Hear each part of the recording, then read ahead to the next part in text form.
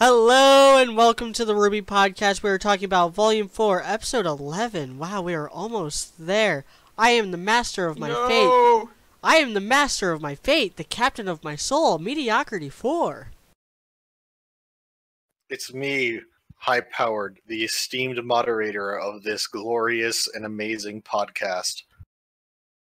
I am a man who is still riding the ridiculous Renora highs of episode 10, but getting really annoyed at all the fucktards who are saying they're going to die in episode 12. I am Dudewuttheheck. And things are about to get real. No polyester. It's Socklucard. That's good. I don't know how many of those you're going to be able to come up with, dude, but they're so good. God, Where there's a will, there's a way. Yeah. All right. Anyway.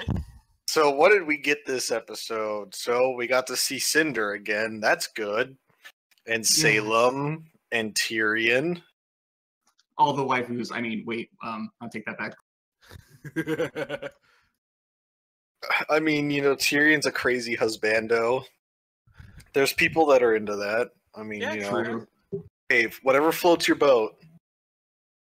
I ain't gonna kink shame no one. Yeah. And then we got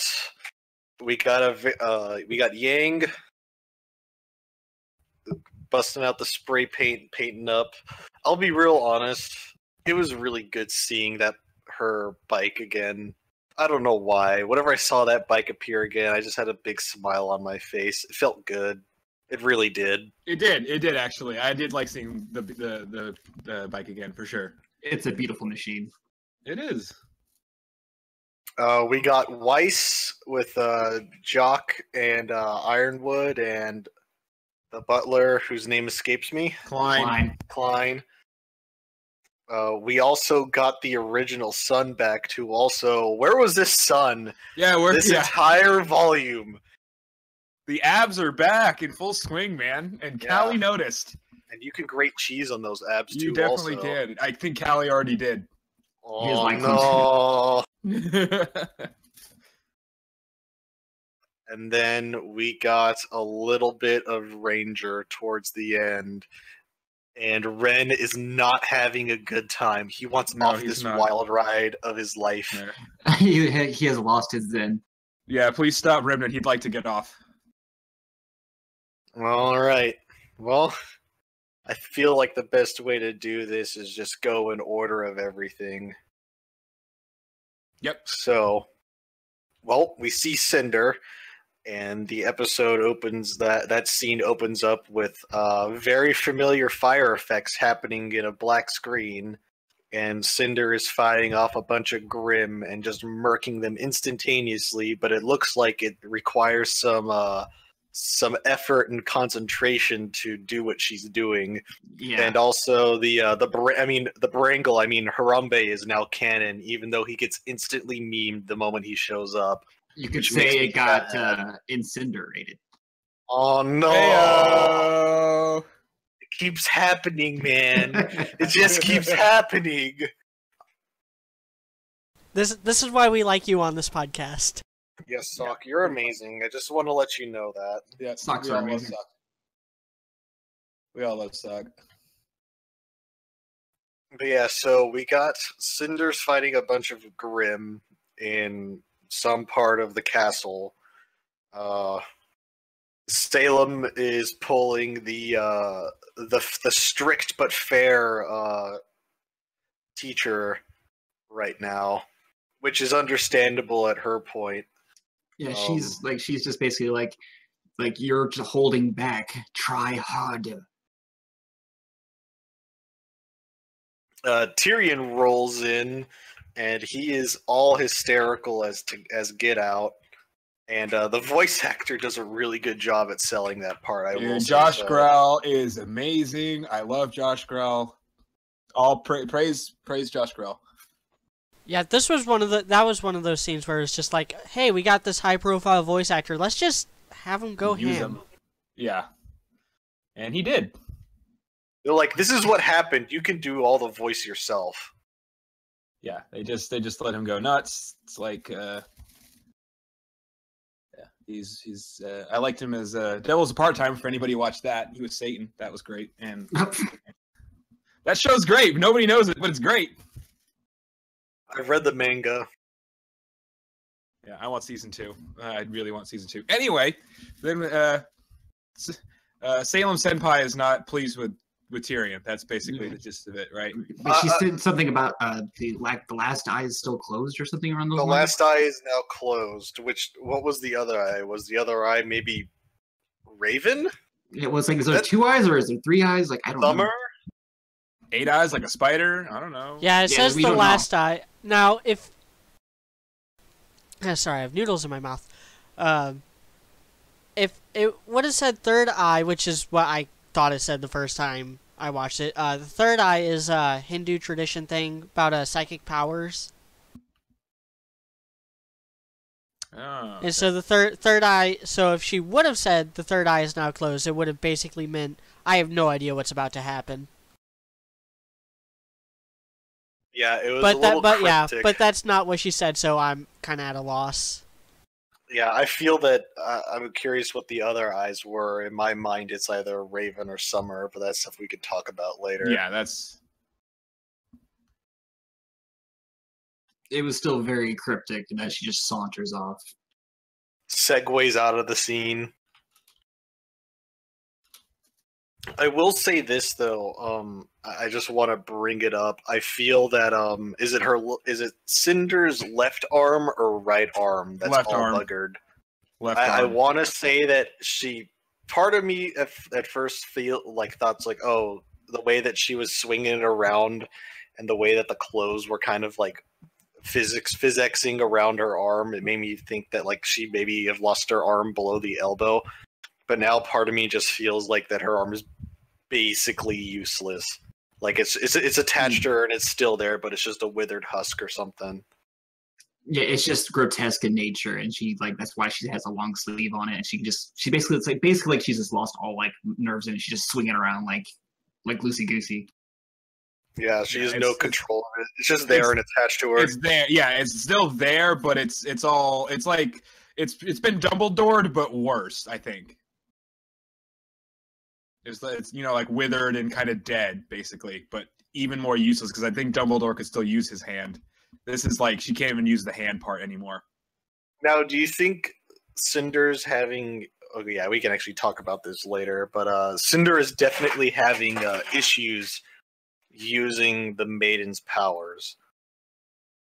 I have a feeling that getting zapped by the Silver Eye powers probably has something to do with it. That would only make sense since she was having no issues previously. Mm-hmm. She was pulling out all sorts of like lava and fire and crazy shenanigans. Yeah, and going by the Volume 3 commentary, that was only the tip of the iceberg of what a maiden could do. Yeah. Which is just kind of weird. It hasn't actually come up in the show proper, No, but according to maidens... according to the commentary, maidens can use all the magic. They can use all the elements, not just a particular one. The maidens are a bit of an issue, though. Well, maybe we'll get into that later, but you know. Yeah, I'm not sure about that. I don't mind the Maidens. It's just we need a little bit more explanation, but whatever. Well, it's the fact that if we do get explanation on it, it overshadows the main point of the story of being the Silver Eyes. It's like and Ruby. Yeah. We only get one or the other. It's basically how it is right now.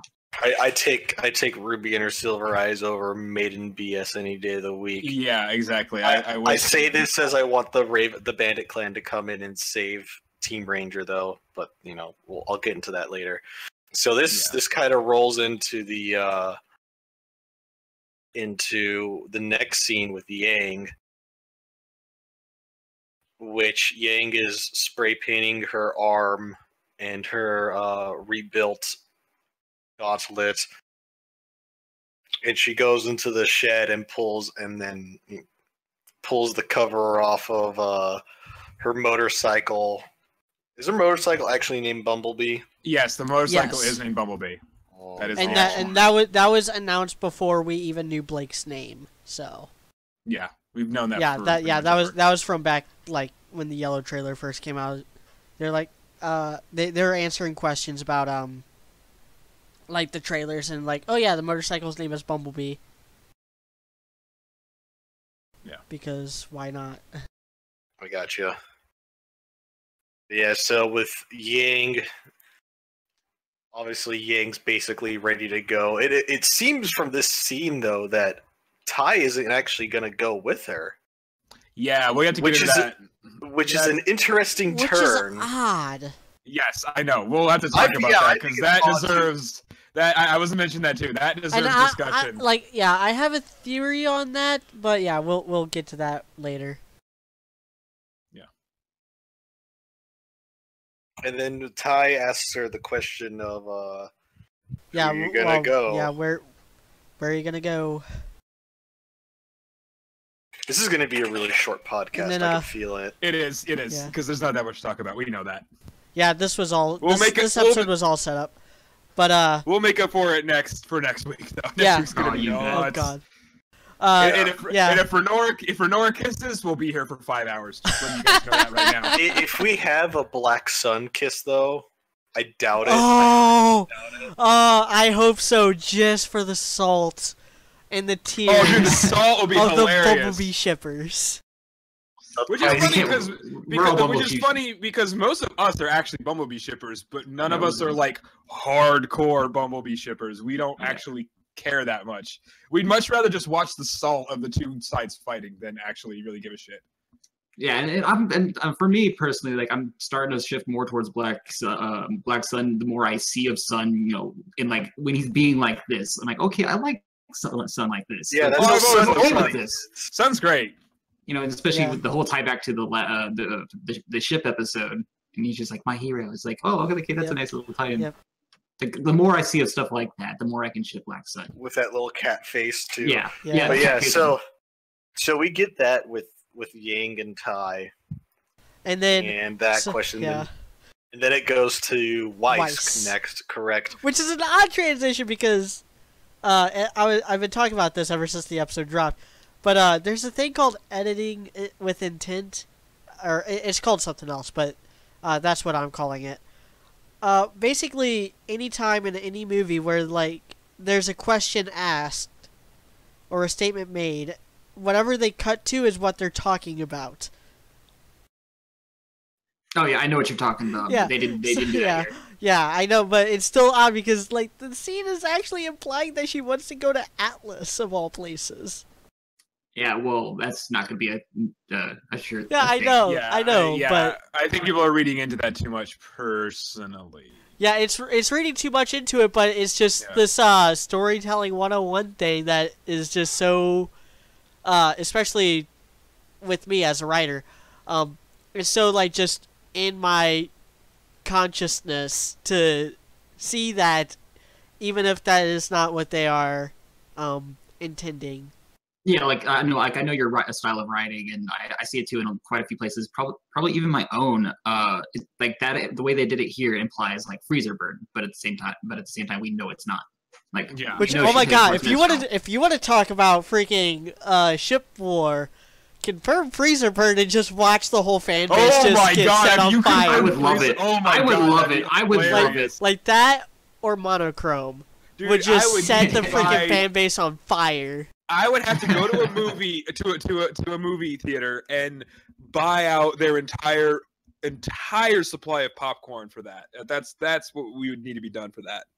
It would, But I would do it. It would be worth it. If one of those confirmed, the battle would be like, it's like, oh hey, the genocide's happening, and then the UN/NATO armies just sitting across the river with their blue helmets and white vehicles, just like, yeah, whatever, we're not going to do anything.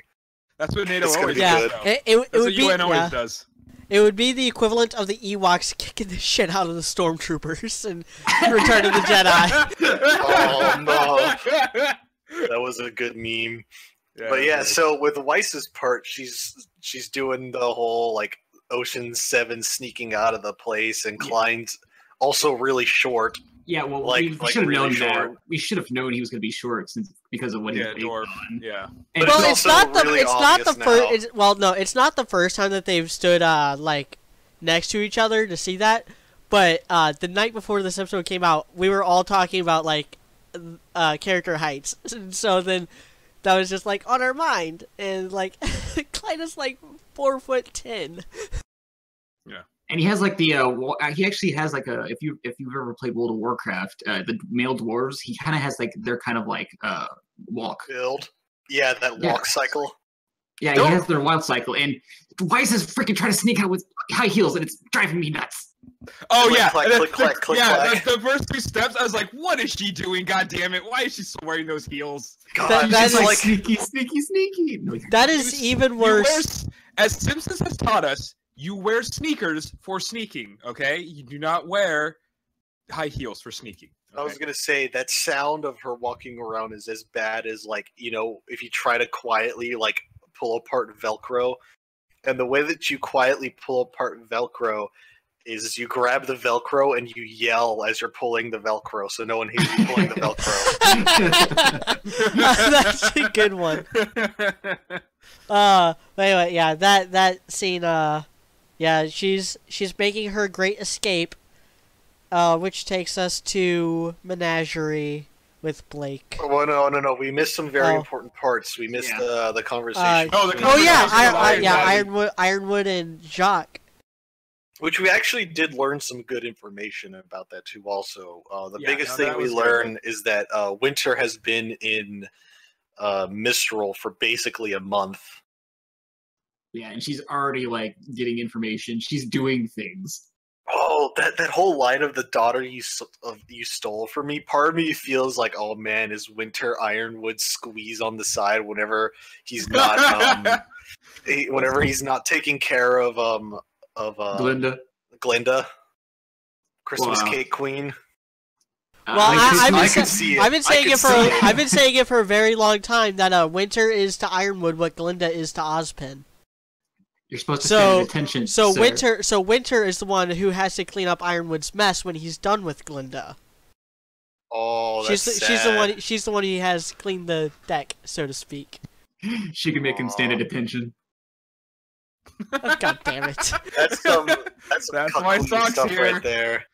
God damn it! Oh, well, I mean, she has to be strong enough to withstand his twin-linked hydraulic penises, though. So, Well, we all know that Winter's like asexual, right? oh, that's sad. I just But made that up. okay, so But I would Downer. not be surprised. so basically, Ironwood is asserting his dominance, and As he's he like- has been basically all season. as he has been the entire season, and he's basically deciding to build a wall around the Atlas Kingdom, which for what's going on right now, actually, in all honesty, isn't a bad idea. Is to close ranks and consolidate assets. Make Oh, And we're- Shock we're- isn't too happy about and that. here's- We're the still thing, talking like- about RWBY, right? Yes. Make Atlas safe again. Yeah, here's the thing. I know we're guys here, and you know people can have waifu wars and all that stuff, but I'm pretty sure it's safe to say that Ironwood is #1 husbando, right? Is that? I've pretty- seen plenty of Robo Daddy comments. I'm Yes. pretty sure yes. we're all. It's very. He's just It's like him and Ren. Yeah, that's actually him and Ren are really that's And #1 Hazel. and #2 right now. Yeah, I've actually met a It's few. just- Only for you, high powered. I'd still say people either Ren sexuals or they just they want the iron. The Rensexuals or Robo Daddies. Yeah, What's the Robo Daddies. Ironwood. Yeah. But yeah, we learned that, and I like how Jock seems to be upset about Winter, because I guess he probably had a lot of Stock put in her. exactly, that was the word I was looking for. I was going to say faith, but then you gave me a better word. Thank you. And so we learned that. I also like how Weiss puts the freaking gravity rune on the door, and Which makes absolutely no goddamn sense. I Why also would you like do how that? Ironwood freaking just busts Jock's desk. Yeah, that was great. You know, I wanted him to put a line there. It's like, you know how expensive this desk was? Mahogany. Mahogany. Mahogany. And then, so And not that just any basically mahogany. happens. I mean, we did learn some good stuff, though. I'm kind of worried now that Winter is, like, Atlas's equivalent to Pyrrha right now. Oh, And no. I feel very worried about her safety in the future. Because especially if the White Fang's attacking and they have the opportunity to, especially since Adam's going to be leading that branch of the White Fang. And if they have the Ooh. I see where opportunity you're to going kill... with this. Yeah. Yeah. All right. That's, Well, that's the first Yeah, thing that came yeah. to mind. We'll We'll- talk about yeah. that later. But I just want to make this fear known because I really like Winter. I don't think I've made that known, but I do. Yeah, but the next scene is with Blake and Sun. Okay, where has Sun been? We actually got our son back from that episode. Okay, when you first asked that, I really wanted to say in Blake's pants, and then I was like, was- wait, it was no, Callie's Callie was, pants. yeah, Callie's pants. Callie's pants, dude. What are you But that's talking where the about? sun doesn't shine. Please stop. Sock's gonna kill us. Yeah, I feel like you're trying too hard I at need this point. to keep I'm just gonna on shut up. drinking. I got a case of Lone Star I need to work through. Again, though, I'm surprised to say it, but I think for at least the second time, the best scene in an episode is the Blake scene, and I'm confused by that when you think of the beginning of this season. And our qualms with Blake. Okay, I'll state this for the record. I have now officially warmed back up to Blake. Blake is no longer a shitty kitty. No, I'm warming back up to her too. I am as And well. I was gonna say, didn't in like part 4, in like one of our first podcasts we did, I think one of us floated the idea that Blake may want to try to like wrangle the White Fang back into her control, or control of like Gira or whatever. I don't know. Was that you high powered? I think that might have been you. I think I mentioned something like that, or it might have been during it might have been the episode. CJ. Yeah, I think it probably was CJ who mentioned it, but I want to say it was the episode 4 podcast or the episode 5 podcast where someone floated the idea. It was probably the episode 5 podcast, because that was the Yeah. first one that we had where we talked about Blake Yeah. And so extensively. also, I don't care what anyone says, Black Sun is now officially confirmed. If you disagree with me, then just flame me in the comment sections, because I honestly don't care. I disagree, but it's really close. But it's the same thing. It's the same thing as what I said about Renora last time we talked about that. So it's basically in the same spot as that. We're at like 90%. Yeah, we'll still get into that, obviously, but It's like in the dating sim where it's like, okay, I can H-scene this chick, but I'm not 100% there. But yeah, so- one thing's for sure. One way or another, Sun's getting some pussy. Oh, see what he's already got it with Bella Mama though. But Oh my goodness. God, she made that scene for me, honestly. All Yes. the freaking cougar jokes. All the cougar jokes that have come out of this volume have just been she a delight. that's the reason why she interrupted them. She did not want Sun to cheat on her. No, she wanted to join in if they did do something. Well, but first you wanted. that sounds like to- something from one of my hentais. First of all, she There's wanted- probably several wanted to cheat hentais on that have her. done that. And if he was going to cheat on her, she wanted to at least be part of it. Okay, that's what it was. But yeah, so that it was like, in no joke, like in all seriousness, this was a very good scene. Like, Sun put the hammer down on Blake, and it was like, no, I'm sick and tired of your bullshit. Yeah, because it's not your call to make if we're trying to help you. It's not your call. And I like how he talks about, oh man, my voice cracked there too. Also, that's bad. I need a drink. I more, wasn't but, gonna say anything, dude. I was not gonna say anything. You didn't have to mention it. But I like how he mentions that Yang would do the same. Yes, I like that too. Yeah, that's a little on the nose for fan service reasons. It is But, on the nose, but with how dense Blake is, you need to be extremely blunt with her. Yeah, to that's get the way I'm point looking across. at it. I think he's just being trying to be a good friend about it. To be honest. Well, yeah, that, and I think it's probably just referencing the fact of what happened to Yang, because like Yeah. Yeah, that's another big point too. Also, Yang was also hurt. kudos on the writers for making Blake appropriately stupid in this episode. Like it worked. It worked. What they were trying to do and what I was getting mad at them for in episode 3, it worked. It panned out. Honestly, okay, we'll have to get into this more, but they've done.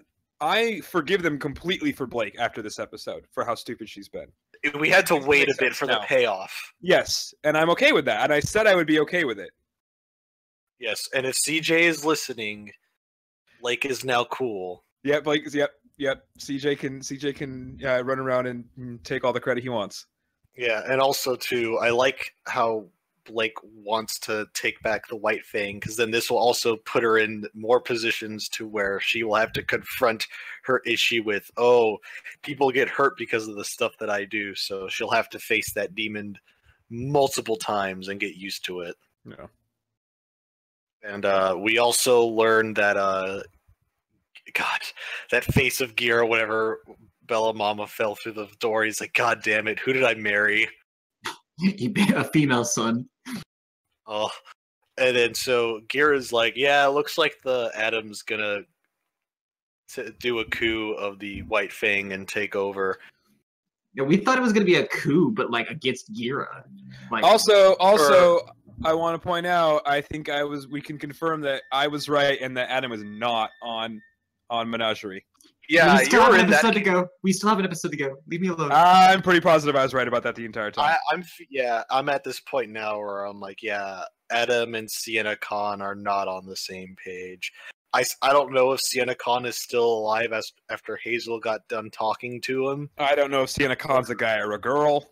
Yeah, that's what I said, or her. They freaking kill Sienna off screen and we never find out. We never find out their gender. It's just never brought up again ever. It's just like, whatever, that person's dead. And so here's the thing, like, I could talk about this later too also, but I definitely like the drive and motivation now that we're seeing out of Blake. And Blake's storyline potentially has as much importance as the Ranger storyline now. Like, her plot importance is like second place now. It is, because what she does can easily affect all of the other characters. Yeah, because I mean, for the Chaos Syndicate, are we still calling them that?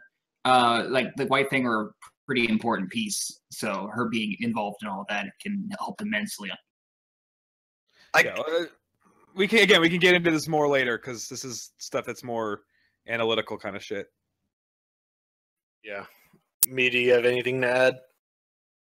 Not until we go back over this scene with the fine-tooth comb. Alright. And then the last part's real simple. There's a lot of running, and then Ren is like, oh no, it's happening again. Yeah, there's a lot of no.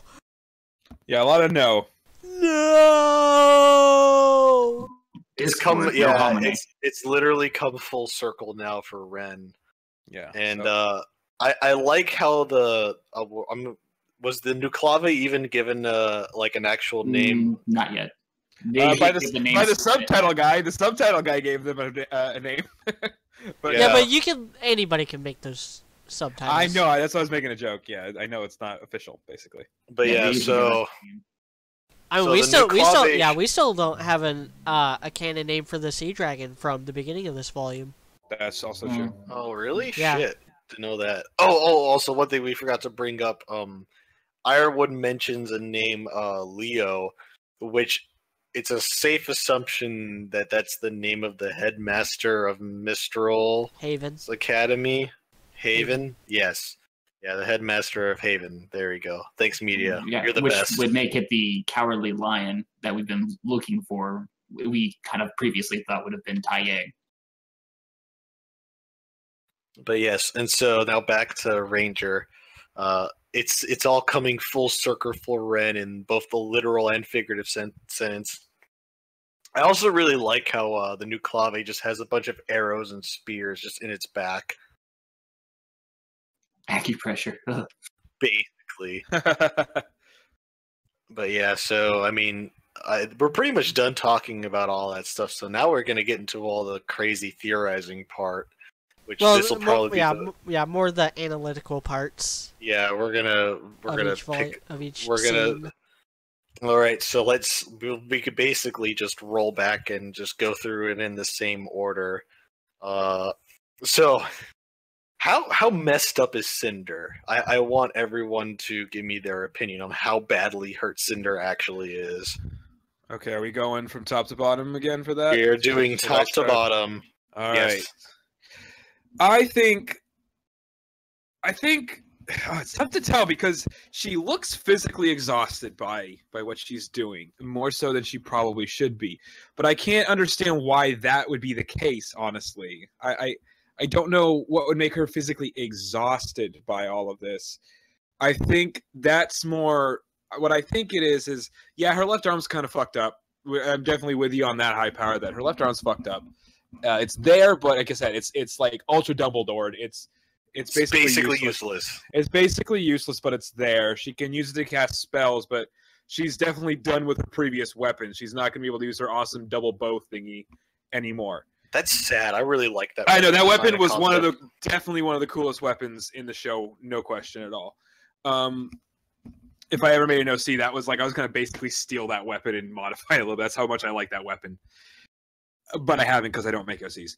But anyway, I think it's more mental, honestly. I think she's still really fucked up from what RWBY did to her because I think the general consensus from most people at this point is that they had a real fight. And RWBY doesn't remember it, but there was a real fight and RWBY definitely beat the ever-loving shit out of her.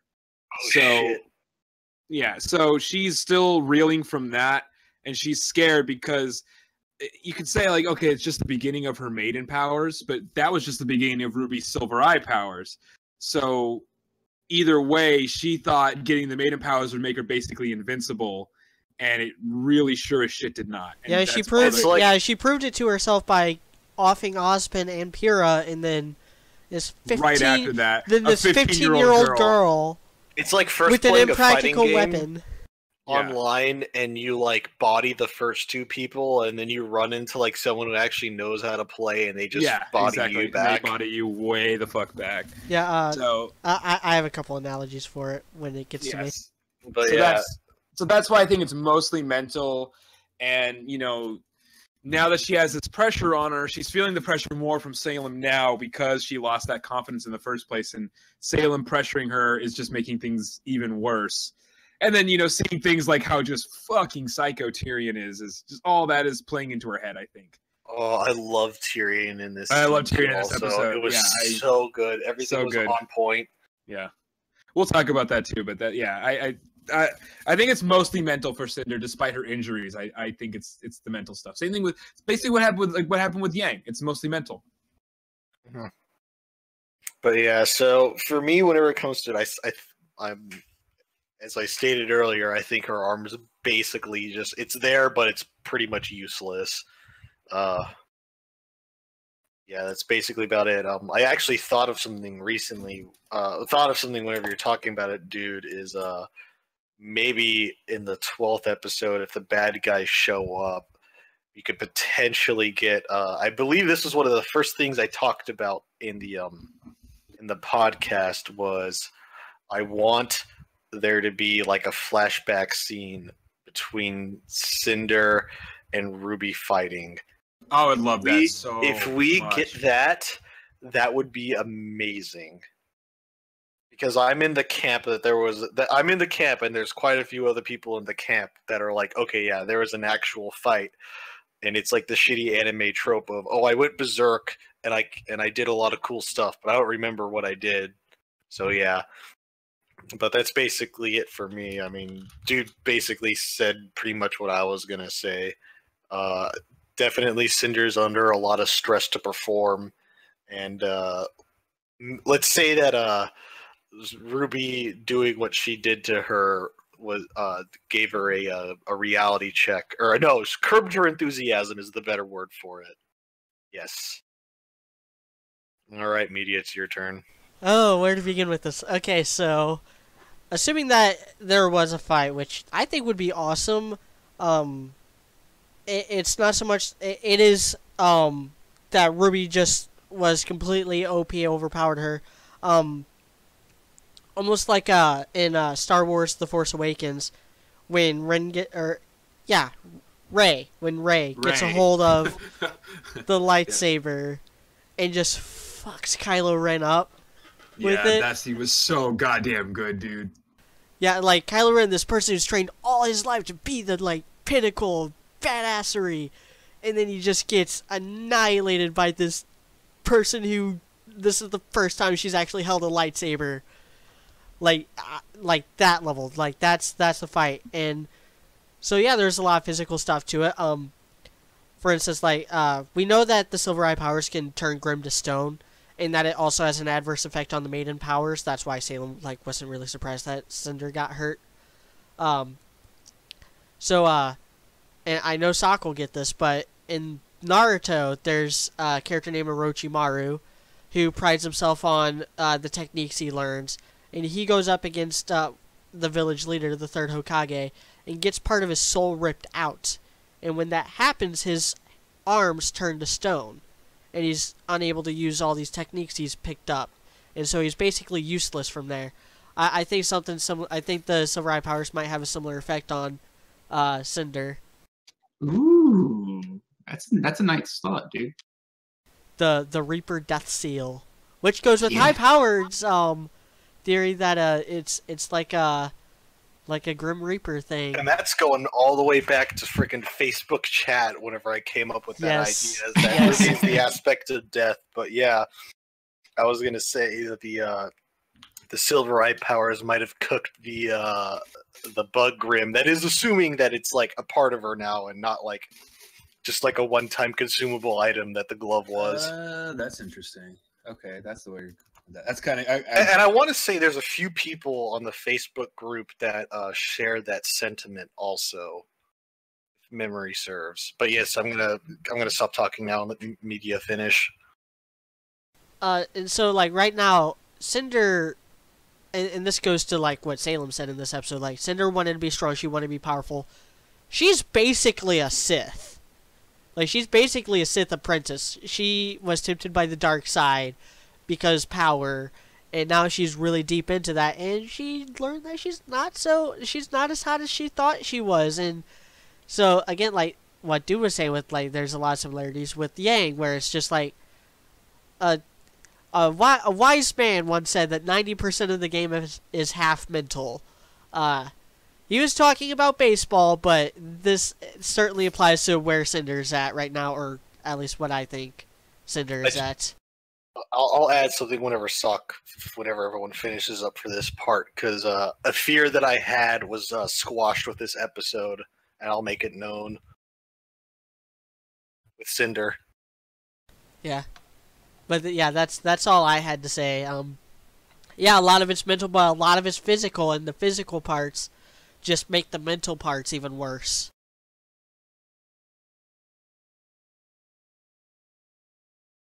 All right, so high powered's up. No, it's Sock's turn. I'm gonna just bring it in at the end. Okay, gotcha. No, like pretty much everyone's pretty much said about the same lines I was thinking. But like we have to consider the fact we don't know how long she's been there fighting those Grim, because they literally live on Grim spawning grounds, so they could just be forever and ever and ever. And it's just like we don't know how long she's been going on. True, for all we know, she is doing the RWBY Grim Eclipse Horde mode and is on like wave 10. Yeah, that's also like. Only she doesn't have robots to do like the earlier like part of that. Uh-oh. What? Huh? Oh, okay, my computer's acting up. Oh. Wait, no, I think it's good. Actually, I'm gonna hop out and then hop back in. Okay. All right. Yeah. So We'll carry on without you for a few minutes, but yeah. Man. Yeah, but like that, just without the robots, we don't know how long she's been going. And but I mean, I do agree with everything you guys have been saying, that it's pretty much like she's just shaken. Yeah, exactly. And I mean, we'll see. Depending on how long he takes, let's move on to the next topic, and then if he wants to, he can bring it back. Tyrion. Tyrion comes in. Which, I mean, for Tyrion, we didn't learn more about him. It's just confirmation of his personality type or his character archetype or whatever you want to call it. That he is definitely the zealot. The zealot type character, which I love, and I think media has said that as well. That's definitely better than just the being crazy for crazy's sake type of character. I'm glad that's not the way they went with him, and I'm loving how Josh Grell just knocks this completely out of the park. I thought the voice acting was on point. I think media may have said something along the lines of maybe it went on a little bit too long and they might have been milking it a little bit too much, which I could agree with. I think they were just really excited of the fact that they got a badass voice actor to just fucking do his thing, and that's kind of, they just went over maybe a little bit overboard with that. But yeah, it gets to a point where you start feeling bad for the Grimm. That becomes an issue. Yeah, I think, but I guess what I like is just that they're showing that they're able to do some of those more, I want to say like dramatic-esque kind of scenes and be able to do them decently. And this scene kind of, the fact that they have voice actors that can pull something like this off and just do something where you go from, crying to laughing creepily and all that kind of thing. That's kind of cool. I just like that they're able to do that now. All right, cool. Okay, I'm back, so I think everything's kosher now. Sorry about that. Yeah, we were just talking about Tyrion and him going ham on that Beowulf. Yeah, that was a good little scene right there. I really liked it. Hashtag Grim Lives Matter. Yeah, exactly.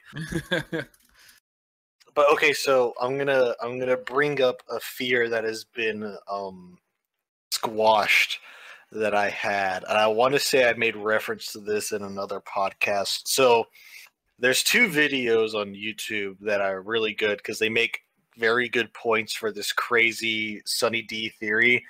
And so one is by the geek theorist called Cinderfall is Not Evil, RWBY theory, and then there's another one from What is Wrong with Cinderfall by Reach Commander Kent Parker. And so the whole big theory behind, or the whole plot synopsis basically is that whenever RWBY unleashed her Silver Eye powers, it pushed Cinder's soul. Cinder's soul was put in a box inside Cinder, and then Hera's soul was blasted into Cinder. Oh, and so the thought process was, no, come on. And so, like, okay, well, whenever I saw these videos, I'm like, okay, this is a crazy theory, but you're like at least making a very sound and reasonable argument with it. And so that's why I gave it some credence, even though I didn't want it to happen. And from this episode, what I've seen is that's not the case, which I'm glad. Which, if that sort of thing was done right, it'd be kind of interesting, but I would rather that not to happen. So the whole kerfuffle with that is, like, why would she even ask about RWBY and, like, ask the Salem's crew to take care of her? Yeah, it's very easy to torpedo this theory and or hit it with 16-inch high explosive and or armor-piercing shells. But there's very good arguments made for it, so I'll have to check it out. Yeah, so I would recommend watching those videos, even though they're basically hyper debunked now. But at the time when those videos came out, they've made very good points. So I'm going to get off that tangent for now. Yeah, that would just be... I would think that would be a really dumb move for them. And I know a lot of people on Facebook, especially, were when this episode title was announced, "Taking Control." They were, and the screenshot was of Cinder, and they're like, "Oh, Pyrrha's gonna take control over Cinder's body." Like, this was on a lot of stuff. Like, I think there's also people on there's probably people on Amino talking about it too, and just no, that would be a really weird, dumb thing to do. Arcos 2.0. So, same thing as if like Pyrrha is somehow trapped inside RWBY. Like, just Pyrrha's dead. Get over it. Move on to bigger. Move on to bigger, better, more rose flavored things. The most I'd want from Pyrrha is like Jedi Ghost Pyrrha. That is as far as I'll go. Yeah, Pyrrha being back is sort of one of my conditions for not watching the show anymore. To be honest, I got a few of those conditions, and that's one of them. It's not the strongest condition, but it's one of them. I don't know. I think I'm too invested in the show for something that stupid to completely throw me out of it. I'd start hating it a lot more, but well, that's kind of why it's like, would I rather watch the show and hate it or just give up? That's But anyway, the only way that I would stop watching the show is if they stop improving. Yeah, I'm on the. I think the Ghost Jedi Pyrrha thing. I would be slightly. I don't have a problem with that one as much. It's just these other versions that people have, like where she comes back in a much more tangible way, where it's like, no, thank you. That's just no, very no. So now we can roll into Yang's little bit there, which I feel we got a reasonable chunk to talk about. There's really two things. So I want two group consensus here. So is Yang gonna go to RWBY, or is she gonna go find her mom? Also, why isn't, from what it sounds like, Tai isn't gonna join in on the adventure also? So you want to ask why? Okay, all right. So I think Sock and I already discussed this, and I think Sock and I are going to say the same thing. So do we want to go in reverse so he can say it instead of me? Because I always get to say the shit, and then he's always got to say, like, I disagree. Yeah, Sock, you go first. How about let's go reverse order this time? Exactly. Oh, role reversal. Hello. What are we talking about? Where's Yang going, and what's Tai going to do? And why is Tai not going with them? Why does Tai seem to not be going with her? That is actually a good question. I would think Tai would like to go. Like, I don't know why he wouldn't, like, take care of the house. I don't know. There's really nothing there. I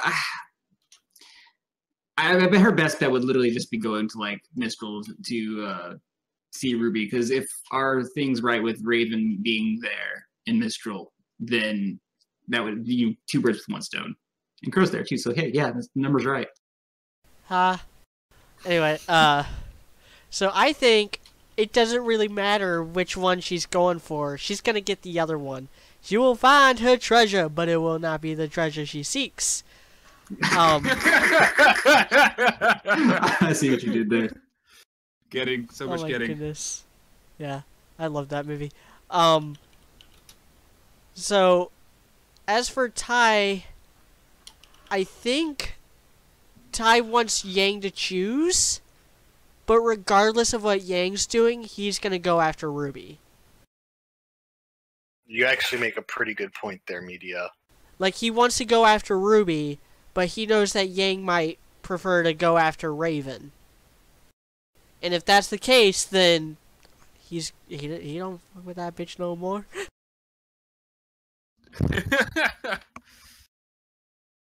As he goes back to the tree where Yang might have been conceived. Yes. I'm glad you remember that. Yeah, that joke's great. But are you done, Media, with yours? Yeah, I think that's about it. Although there is a slight possibility, even though they didn't even really hint at it this scene, it never stopped them before, but she might actually be going after Blake. That actually, you know what? That'd be a curveball. That would actually be a crazy curveball. I would like that. Like literally comes in and helps with the White Fang fight. Like, oh, that would actually be amazing. Because the writers, especially Miles, wants to appease shippers but doesn't know how to properly hint at them. So he's just like, just give them moments and have them talk about each other. Yeah, and I'll get to this with Blake's scene, but they actually did show quite a considerable amount of restraint with one scene in particular. And the more I'm thinking about it, that just sounds right, because like if Weiss is going to Mistral for winter, and that whole it's like that would be even though I'm pretty sure it's spring right now. Go on. Is this what it's like? Yes. Son of a succubus. Is it High Power's turn or is it my turn? Oh, it's my turn. Okay, it's High Power's turn. But yeah, so where I'm at right now is Media makes a very fair point, like, oh, Yang will go and then Ty might give it a day or two, and he's like, okay, time to go find RWBY, as he goes and grabs his weapons and, goes off to find. I like the idea that Yang might actually go after Blake. That would actually be a very Yang thing to do in the grand scheme of things. You can't run from me. I feel that if she does go to find RWBY, bringing up what Media says, or to me, it's the taco commercial with the little Hispanic girl, and she's like, and she's like, why not both? That's what it feels. That's what it feels like for me. I wouldn't be surprised if Yang goes to Mistral. Raven realizes that she's in Mistral because a reasonable assumption that Raven keeps tabs on Yang, and probably out of guilt and other weird feelings, motherly instincts that she doesn't realize that she has or been trying to goes to meet up with Yang, and then stuff happens between the two of them. I kind of hope they fight. Oh my god, I want that. They're definitely gonna fight. Part of me wants Yang to just blow off Raven. Like, Yang will get the information she needs from Raven, and then after that, she's like, "I'm done with you." That'd be cool too. Like Yang's just like, "Why did you leave?" And she gets the answer of why, and then she's like, "Okay, well now I know. I'm done with you. I wash my hands of you." Well, hand. Yeah, exactly. But that's kind of where I'm at right now. Part of me feels like, yeah, if she goes to Mistral to find RWBY, she's gonna get Raven, and vice versa. So I'm in the category of why not both. Yeah, I think so. The thing that Sock and I were talking about earlier today, or yesterday, I think it was that it seemed. I think it was Sock and I. Maybe it was somebody else. I don't remember. I don't know. You say it first before I can tell you if it was me or not. Either way, the thing was that it seemed that the way that questioning with Ty went was that it seemed like she was originally probably going to go to find her mom, and after being questioned like that, there's a good chance she'll probably go try to find RWBY. But either way, I think I'm in the same kind of camp that High Powered is. Just that they're all gonna sort of end up in the same place anyway. The point of this I think really the main point of this episode, and the reason why the Weiss scene was the way it was and everything is, and why even part of the Blake scene is, they're just confirming that everybody's now going to Mistral. That's what's happening, is that all the other three girls are going to Mistral. So it doesn't really matter if we know exactly who she's going after. It's not that important. Either way, we're pretty sure she's going to Mistral, or at least that area. And they're not staying. She's not going to stay on her continent. She's going to the Mistral area or whatever. And that's the important part. That's where everybody's going. Good point. Very good point. And Ty. I think, as usual, Media knows more about this than anybody else does, and he makes the best point. But before Media's point, I would have said, I have no fucking idea why it seems that Ty's not going with her. And then Media basically answered it by, he's probably just going to go after RWBY either way, on his own, and let Yang do what she wants because she's an adult. She's 18. She can make her own damn decisions. I am an adult. Yeah, she can make her own damn decisions. I can buy alcohol and participate in pornography and vote. Fear me. Except for the buying alcohol part. We don't know what the drinking age we don't know. is. That's true. I mean, it should be 18. Whatever. Either way, I think Media's got a really good chance of being right with he's going to go either way, and they're all going to end up in the same spot eventually. That's sort of what's being implied heavily anyway. So, yeah. Volume 5 is going to be hype. Yeah. We might actually get Volume 5 a little bit sooner than expected to also, so they said fall. They said fall. Yeah, it's still hopefully it's early fall. I hope so too. Maybe they realized their mistake and maybe we shouldn't do this season during like whatever Thanksgiving and Christmas all happen in that same time frame. But whatever, that's just me. So this rolls into Weiss's part. So all right, can I ask a question about this? Did anybody besides me think that this scene dragged on too long? No, you weren't alone. Just a little bit. There's a lot of superfluous details in the scene. Right? Okay, thank you. That's what I thought. There's a lot of hallway walking. Yeah, there's way too much I understand they're trying to make it look like dramatic and sneaky, but like really the only thing we got out of this long as fuck scene comparatively to everything else, compared to last episode, really, was that she learned that Winter is in Mistral, so she's going to go to Mistral, which in fairness is very important. Like I said, the point of this episode is that... Did she learn that this episode, though? Because Klein was already like, the whatever's ready to take you to Mistral. You can meet up with Winter there.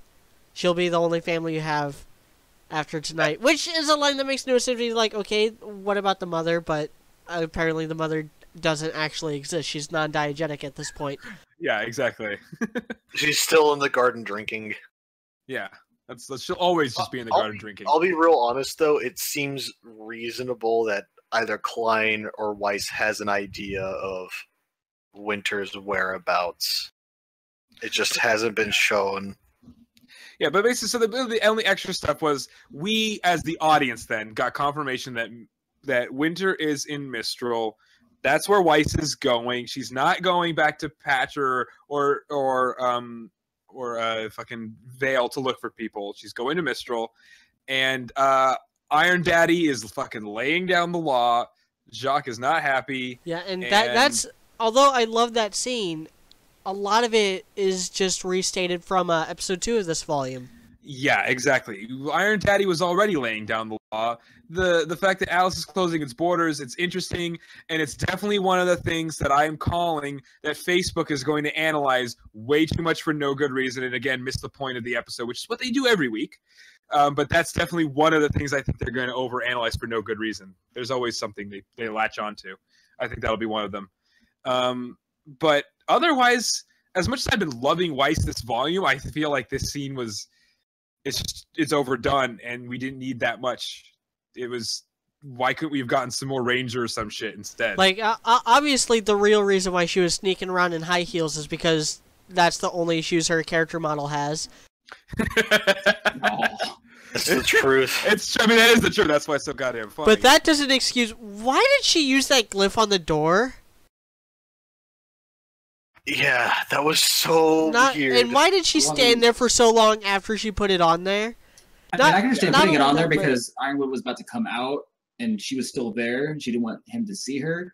But she stood there for like a good 5 seconds, just like there. Yeah, for me, in my mind, it's Weiss wanted to eliminate as many potential variables to her escape as possible. Which in all reality, like Ironwood could open doors, she could just held her finger above her mouth and Ironwood just walked off and be like, okay, cool, whatever. Also, did she have...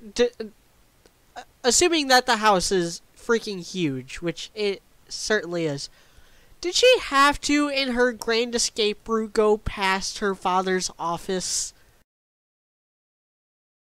But if she didn't go past her office, you wouldn't have this exposition dump. Not only that, but where the fuck did Klein come from at the end?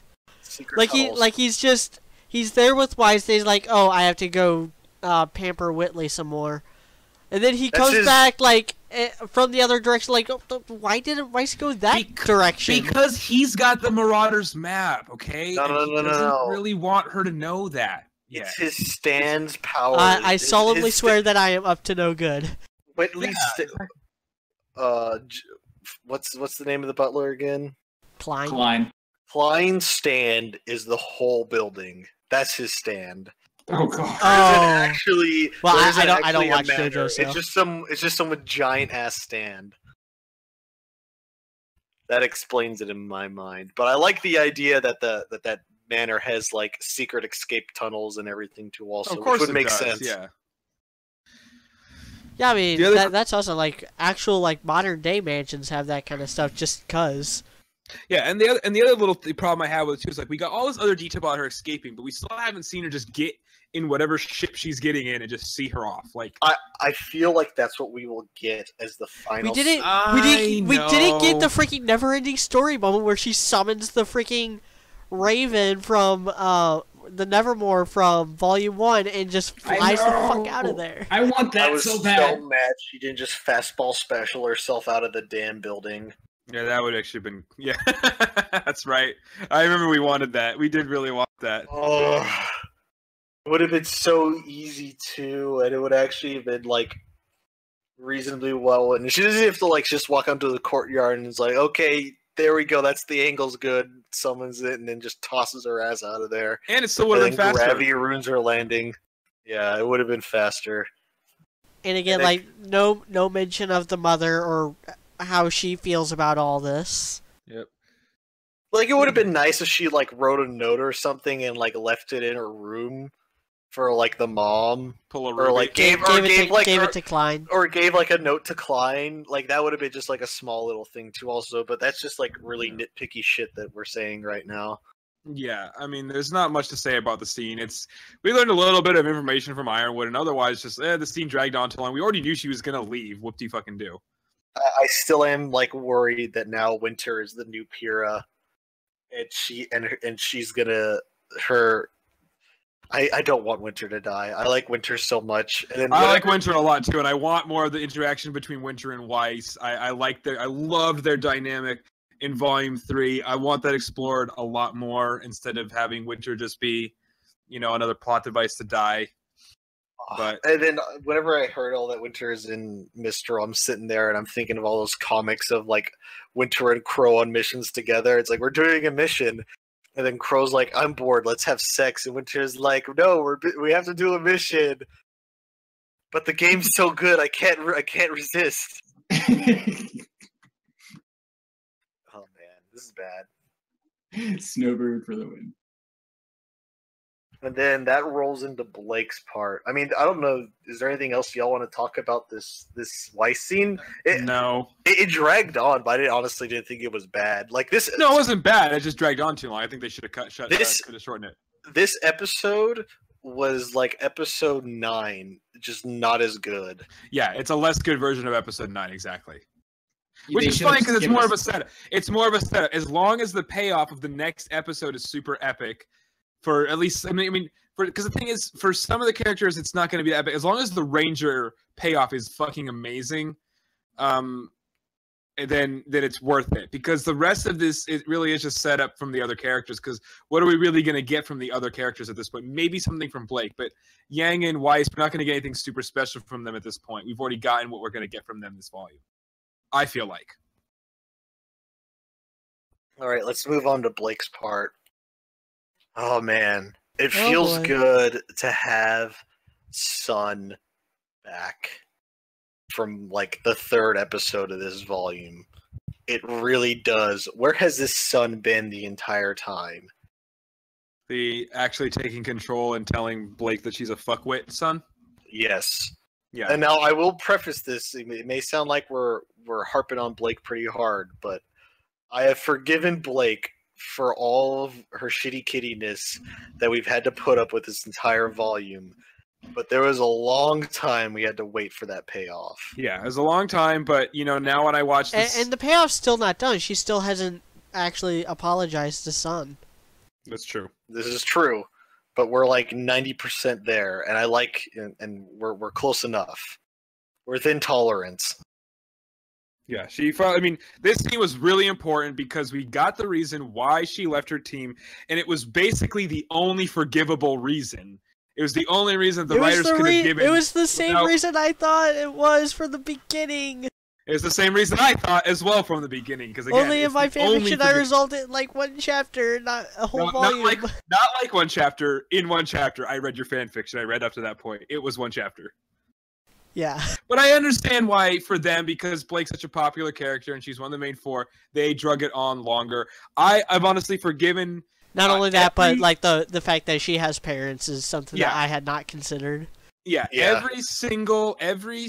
I'm actually, and again, everything about Blake that I was so pissed off about at the beginning, I completely forgive, and I'm very happy with, because not only do we get all of the appropriate answers that we needed. We got good explanation for why she had parents, and good explanation for why she had abandoned them and not mentioned them, and why she wouldn't have talked about them too much in the show previously.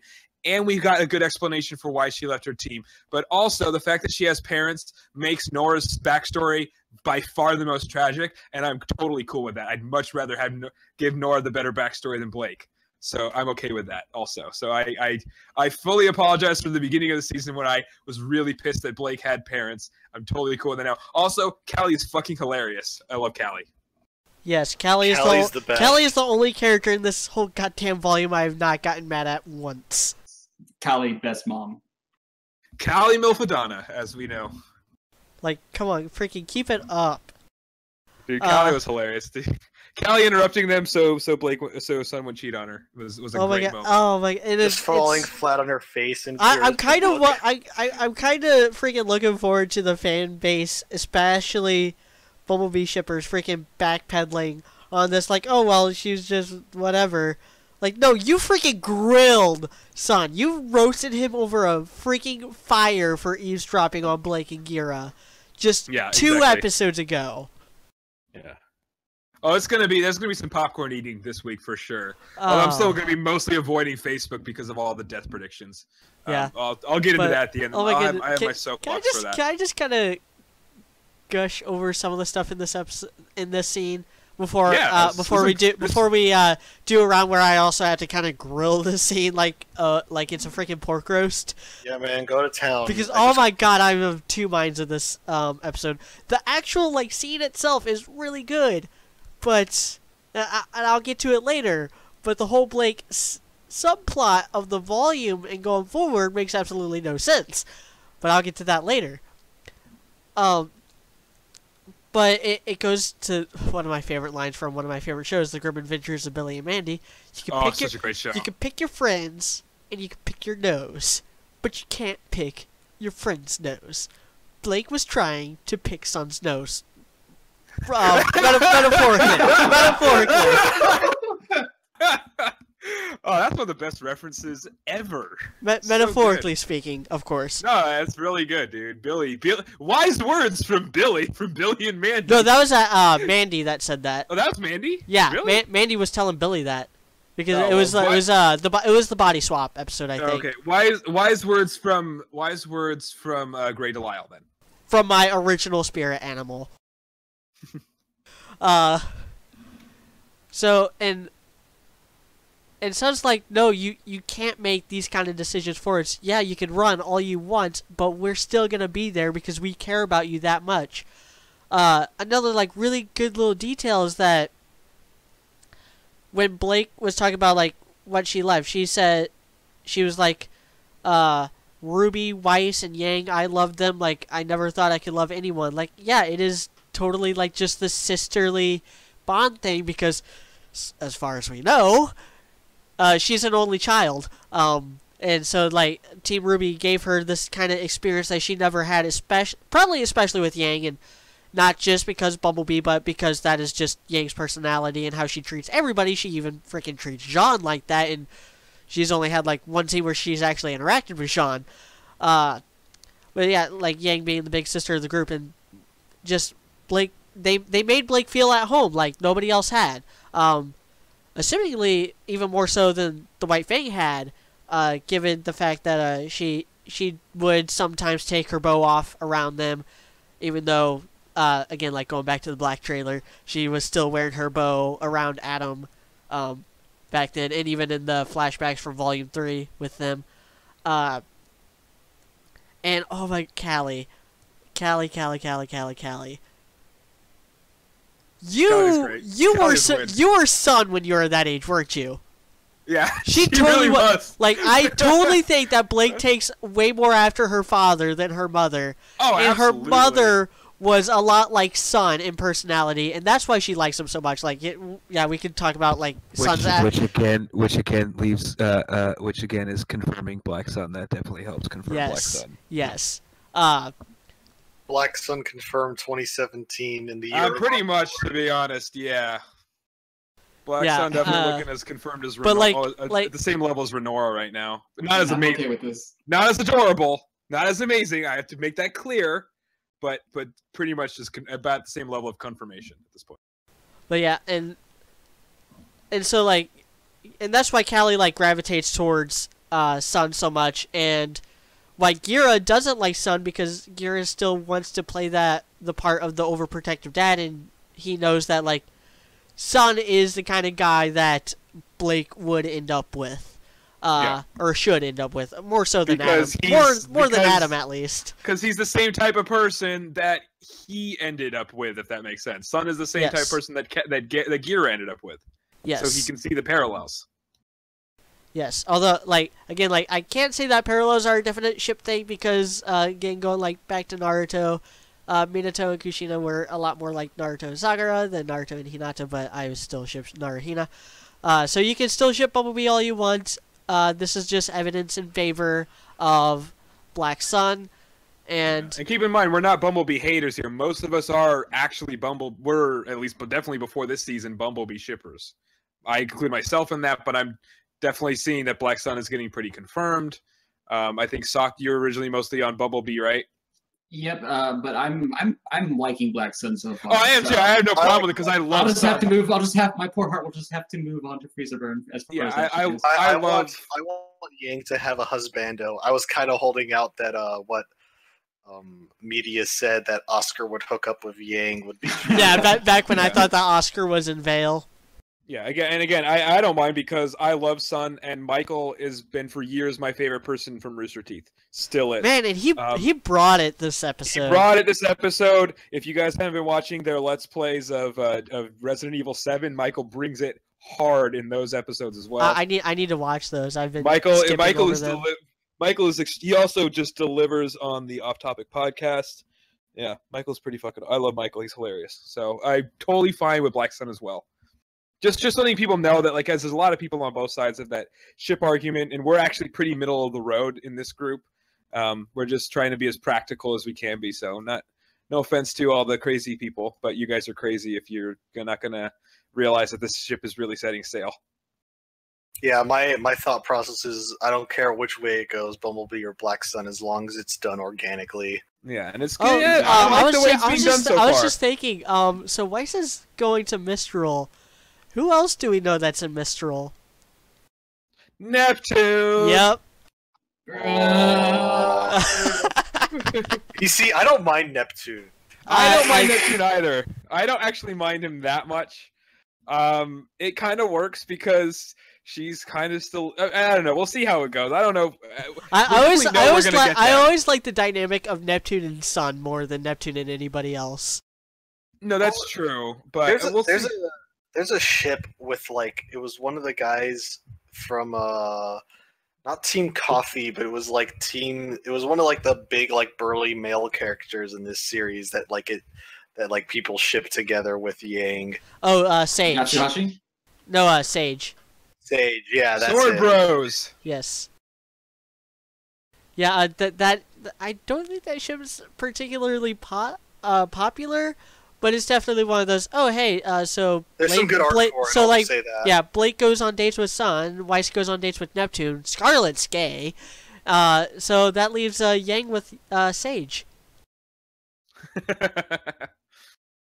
It's just kind of odd men out there.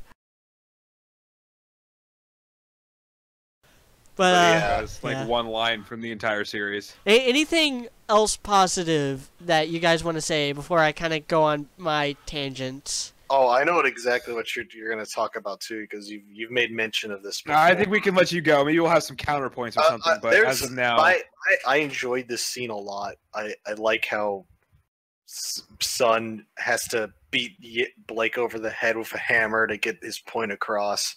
He does a good job of it. I really like the way he delivers lines, and again, Michael kicking ass, and it's very organically done. I feel like the scenes with Blake, the last couple episodes we've had her.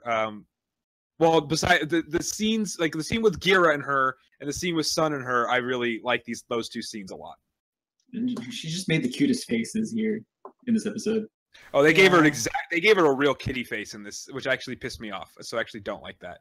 But you saw that when she says "my hero" right before that, they literally gave her a fucking kitty doing face. the my hero, and the way she said, like again, like people who don't ship Black Sun, you don't say "my hero" with that voice inflection unless you like really into somebody. Yeah, that's the equivalent of the look that Nora gave Ren last episode.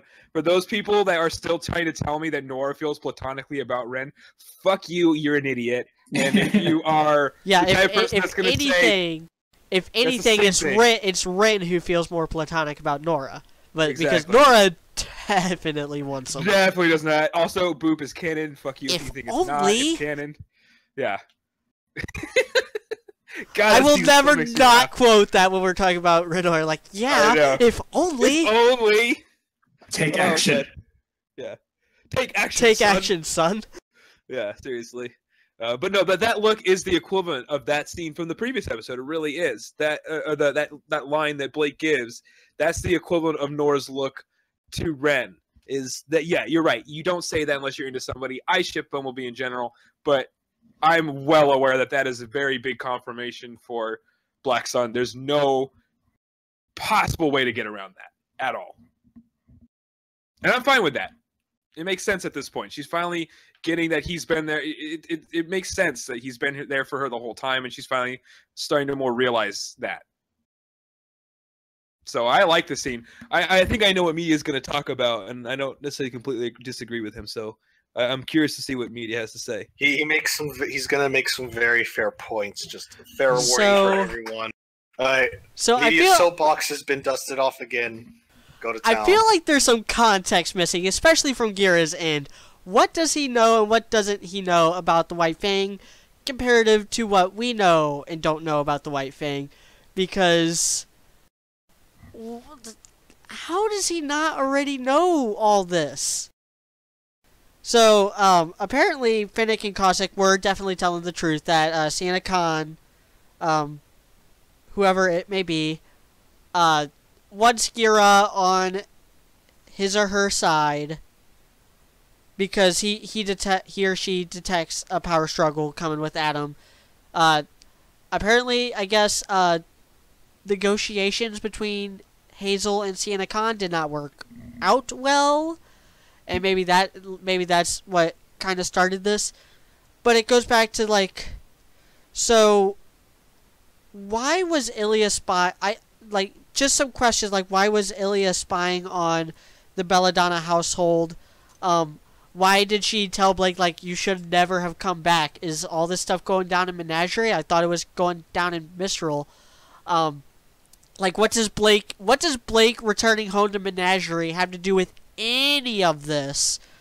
Because this was all independent of Blake. Like, Finnick and Cossack did not know that Blake was home when they went to tell Gira that, oh, hey, you should kind of keep your eye out for Adam. And I also said in my review can't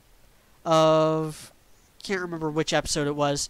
It was one of the episodes with Blake, though. I think it was either, like, episode 8 or 9. Probably episode 8. That Gira probably does know that Sienna Khan is kind of a douche, but is still kind of forced to work with the White Fang because they're both, like, they both have a lot of say in the town. But the whole thing that set Sun off was that the White Fang don't wear masks in Menagerie. And if he picked up on something, wouldn't literally every other Faunus and Menagerie have picked up on it? Isn't Menagerie supposed to be like super crowded, like 24/7, to the point where they wanted to rebel against the other kingdoms to get more land? Just none of this stuff is really adding up for me. And I know it's a lot of like unconnected thoughts, but that's because they're unconnected lines of dialogue and unconnected scenes in the show that just, they're not amounting to anything right now. And a lot of it is because we just don't have the proper context. We don't know we haven't seen anything from Ghira's perspective. Yeah, I mean, I think you're mostly right about this. The only real defense you could say is possibly they might give us some more context next volume. But I think you're right. There's a lot of things like why doesn't Ghira know so many of these things? It really doesn't make any sense at all. Why did they have to tell? And it wouldn't have, the other thing is, like, it wouldn't have been that difficult. He could have been more on board with it when they got there, and then they could have started planning or something like that, and they still could have had some of the similar interruptions. It's almost like they feel like they needed him to be sort of out of the loop for... Yeah, he feels extremely out of the loop. Yeah, it feels like the writers thought they needed him to be out of the loop for the rest of what happened this volume to make sense with Blake and Sun and everything. But honestly, they didn't. He didn't need to be this out of the loop for everything else to make sense. In fact, it's the opposite. We're a little bit more confused now because he was so out of the loop. And I don't know why they had to write him that way. And this goes back to my review of Menagerie, and to a lesser extent my review of episodes 8 and 9. But Ghira and Callie watched the Vital Festival tournament when it was live. They saw the fall of Beacon happen live. Granted, they saw what Cinder wanted them to see, so they probably didn't see the White Fang involvement in it. But that doesn't account for the breach from Volume 2, which was also all over the news, was way, more dangerous and way more of a crisis than what the volume properly showed, to the point where Ironwood was put in as head of security. A foreign general being put in as head of security in Vale for the Vital Festival tournament, and for the rest of the festivities, not just the tournament. Yeah. That's how bad it was, and the White Fang being behind it, with help from the humans. Why didn't this set off flags with Ghira? Yeah. Why wasn't... And that was weeks before that was at least a week before Volume 3 even started. So why wasn't all this stuff already happening? Why did time seem to freeze in Menagerie between Volume 2 and Volume 4 to the point where, they just completely glossed over, they don't have any knowledge from Volume 3 or Volume 2. It just doesn't make any sense to me. No, I agree. It doesn't make sense to me either. I don't know why they don't know more information. They should. It's not like communication has been out for that long, so they would know a lot of this. 6 to 8 months. No. Yeah, you make some very fair points about that. In all honesty, if anyone else has anything to say, I think we've really wrapped up with Blake's part. I think so too. Yep. We can move on to the last part, which basically is the shortest and least able to talk about part, really. The fight's gonna happen.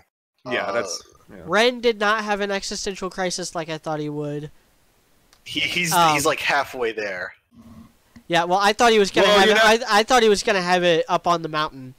I think he's still gonna have it. I have, because here's the thing. We still haven't gotten Nora's speech. We still haven't gotten the moment that the animator has alluded to with Samantha Ireland.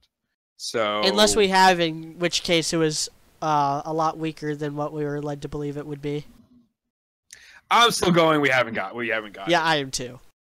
So basically, I mean, yeah, Ren's definitely not having a good time. at all. He's not happy. Renata is having too much discord. He wants off of his wild ride. Yeah, please stop Ren. Ren would like to get off right now. As I said earlier, it's literally come full circle with Ren. Yep. The troubles are ending where they're beginning, and potentially beginning again. Yeah, exactly. So there's not much more to say about that, besides the fact that the Grimm, a lot of people saying the Grimm isn't as scary looking as they thought it would be. I don't think that really matters. It matters more how afraid he is of it and how formidable it is and how scary it looks, because it's not a horror show. We don't need to have them be that great at, I don't know, I just think that's pointless. So, honestly, I don't know much if there's that much to talk about if we shouldn't just go back into predictions and things, because really the important thing is now predicting how this will go down, because there's not really much to analyze here. Yeah, like I don't know as far as like people saying the Grimm isn't scary. We haven't even seen it in action. Like we haven't even seen like the whole Grimm clearly enough. Exactly, we haven't seen it in action. So, all right, let's do predictions then. So we'll do from bottom to top. Oh no. Let's do what we're going to expect from the next episode, and then obviously the Team Ranger versus the Nuklave fight. All right, Sock, you're up. So this is awkward. I mean, you can hand off your turn to someone else if you really want to. Yeah, I'll just give it to Media right now. Well, all my predictions still stand. I think it will take up the majority of next episode, or at least half of it. And I think we'll be getting Jean's semblance, and I do think they might. It's hard to tell. Now we're getting it all in one episode instead of spreading it out like I thought they were going to. Same. Yeah. Because there's only so many big reveals and big moments you can have in one episode. Yeah, I'm going to say that we'll get Jean semblance and a little bit of RWBY eye powers to kill it.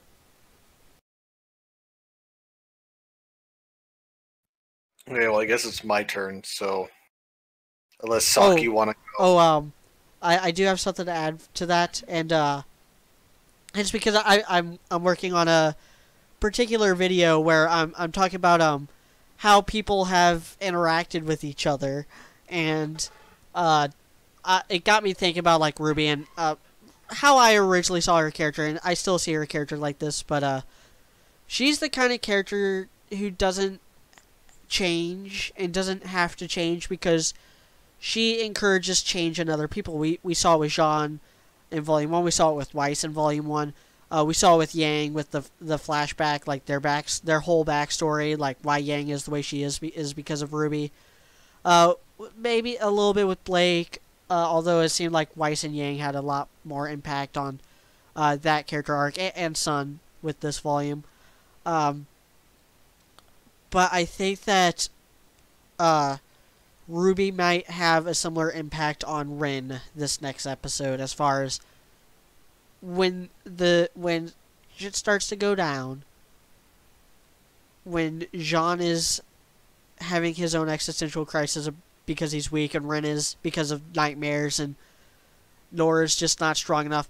RWBY's going to be there in the front lines, leading the charge, rallying the troops, and that is going to be what inspires Rin to take action. Sun. Yes. Sorry, I had to add that. I had to add my bad joke in there. Sorry, I had to do it. All right, I'll go. So this is what I expect from the next episode. So I feel we're gonna get Oscar. Yep.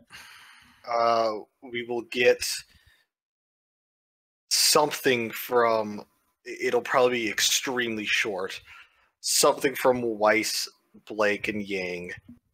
And then most of the rest of the episode will be Team Ranger fighting the monster. We might. I hope we see Dr. Watts. Because they've shown all the other bad guys. Yeah, that could be the end credits as we see Dr. Watts. Part of me thinks that the Bandit Clan will come in and save the day for Team Ranger. Yeah, I don't really know. That's basically. I don't think anyone's gonna die. I could see someone getting hurt though. I'm gonna talk about that as well if you guys, because this is a pretty short podcast and I have a soapbox to get on if you guys don't mind in a little bit. Not quite yet, but in a little bit I sort of have a soapbox to get on. Okay, yeah, that's fine. And if Stock wants to go before your soapbox, that's perfectly reasonable. Literally just one line, because anything can happen at this point. All I know is if we don't get Raven, I riot. So you really do want Raven then? Damn. Yes, I like, because this thing has been around for a long time. Our little heroes aren't exactly pros yet, and I don't know. I'm just saying I don't think they're going to be able to kill it by themselves. No, I mean I sort of agree that they probably won't be able to kill it by themselves either, unless Silver Eye Powers. Silver Eye Powers would be able to kill it, or at least stop it or something. Because here's the other thing with this. Okay, so is it my turn now? This isn't quite my soapbox part, but can I at least go for my predictions? So yeah, I think we'll get like hopefully just like a couple of shots for Blake and maybe Tai Yang if Media's prediction of him going also is true. So Blake, Yang, Tai Yang, Weiss. I don't know what we would get from Blake. There's a good chance we've been getting more Blake than we keep expecting, because I think what High Power was saying earlier about her, or somebody said this just a few minutes ago, that Blake's storyline is now getting just as important as the Ranger storyline. And I think that's true. I agree with that. And besides the reservations of Gira being an idiot aside, I like that. I'm okay with it. I think it'll be very interesting. I like the idea of her trying to take back the White Fang instead of just destroying it. I think that's very interesting. And there's a good chance we'll get a decent amount from her actually next episode, and not just a little hint. Or there's also a chance that was the big dramatic moment and we don't get anything from Blake actually next episode, which I could see that as well. So there's a lot of variability with Blake there. Why the rest of them, just a tiny little bit, and the rest will mostly be the Ranger fight. The other thing is, I don't know how long this episode is going to be, because I don't know how long they can drag out this Grimm fight.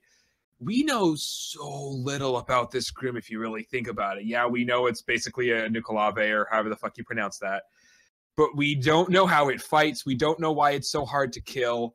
The other thing is, it seems to run around in an area where there aren't any huntsmen or huntresses.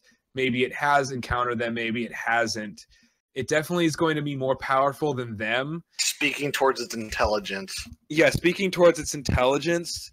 But also you have to think about the fact that, and I don't know if the writers are aware of this or they're going to think about it in this way, but it is also something that has been living in a world where it also hasn't been having to go, as far as we can tell, has not had to go up against the most formidable of opponents.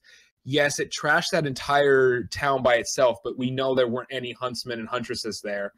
If Hanzo, Papa Ren, was the strongest thing they had to go against, let's be honest, he's not as formidable as even RWBY is, right? Let's be honest about that.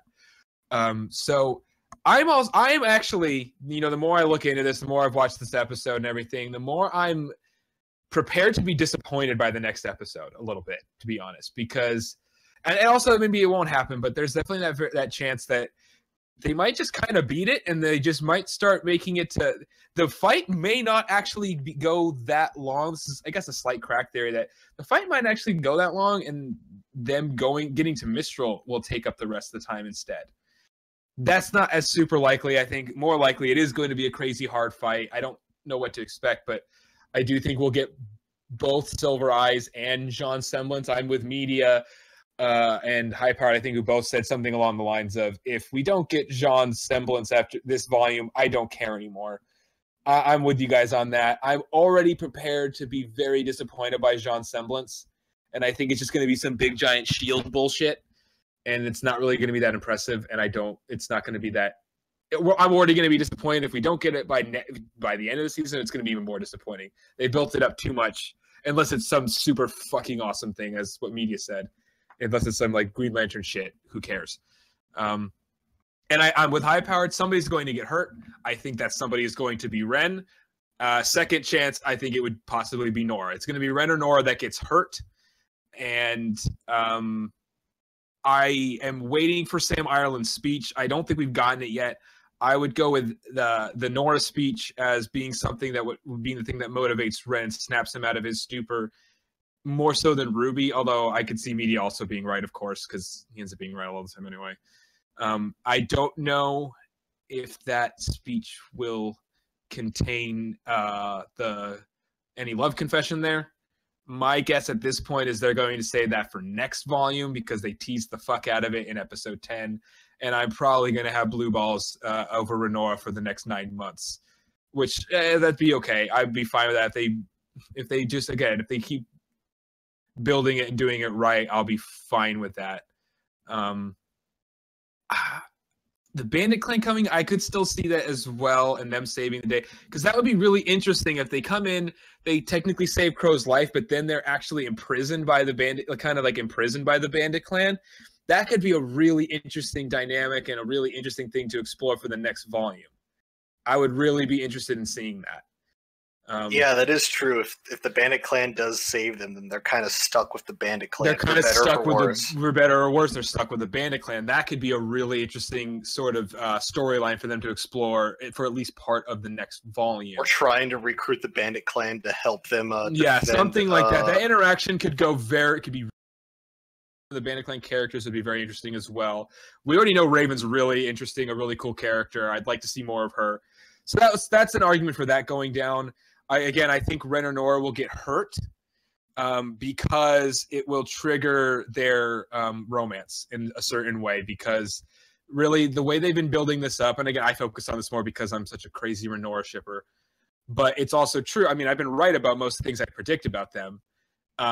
It's definitely an important ship for this series. We know that they shove it down our throats. It's partly why I shit them so hard. We know that there are reservations from Nora, from Boop, and just the fact that you can clearly tell she's in love with him and hasn't told him yet. And that's got to happen in some way. And and she's nervous about losing the friendship or something like that. We don't know how Ren feels. So either way, something has to trigger one or both of them to realize how they feel and to realize that they can't be so cautious forever. And they have to act on their feelings. So that's why I'm seeing one of them getting hurt, and that is where we get, something to trigger them to maybe talk with the other teammates about it, and then they get encouragement, sort of, something like that. That's how I see it. I still see Jean as the wingman telling Ren, "Hey, Ren, go get the girl, you dumbass." Something like that. Maybe not this volume. Oh my god, he's like, I missed out on my opportunity to get some. I'm not going to let the same happen to you. That's basically what I would say would happen. He'd be like, I didn't see what I had until it was too late. I don't want you to make that same mistake. Like, I know you're not together, but stop. You should be. Yeah. No, that's what I wrote, and I had that as like a little thing that I wrote down, not quite in a fan fiction, but like that's basically my headcanon. And again, if you guys didn't know already, my headcanon for their backstory is exactly 100% what I thought. So I've been right before about this. I was also right about basically everything Weiss related this volume, just so I can brag about that.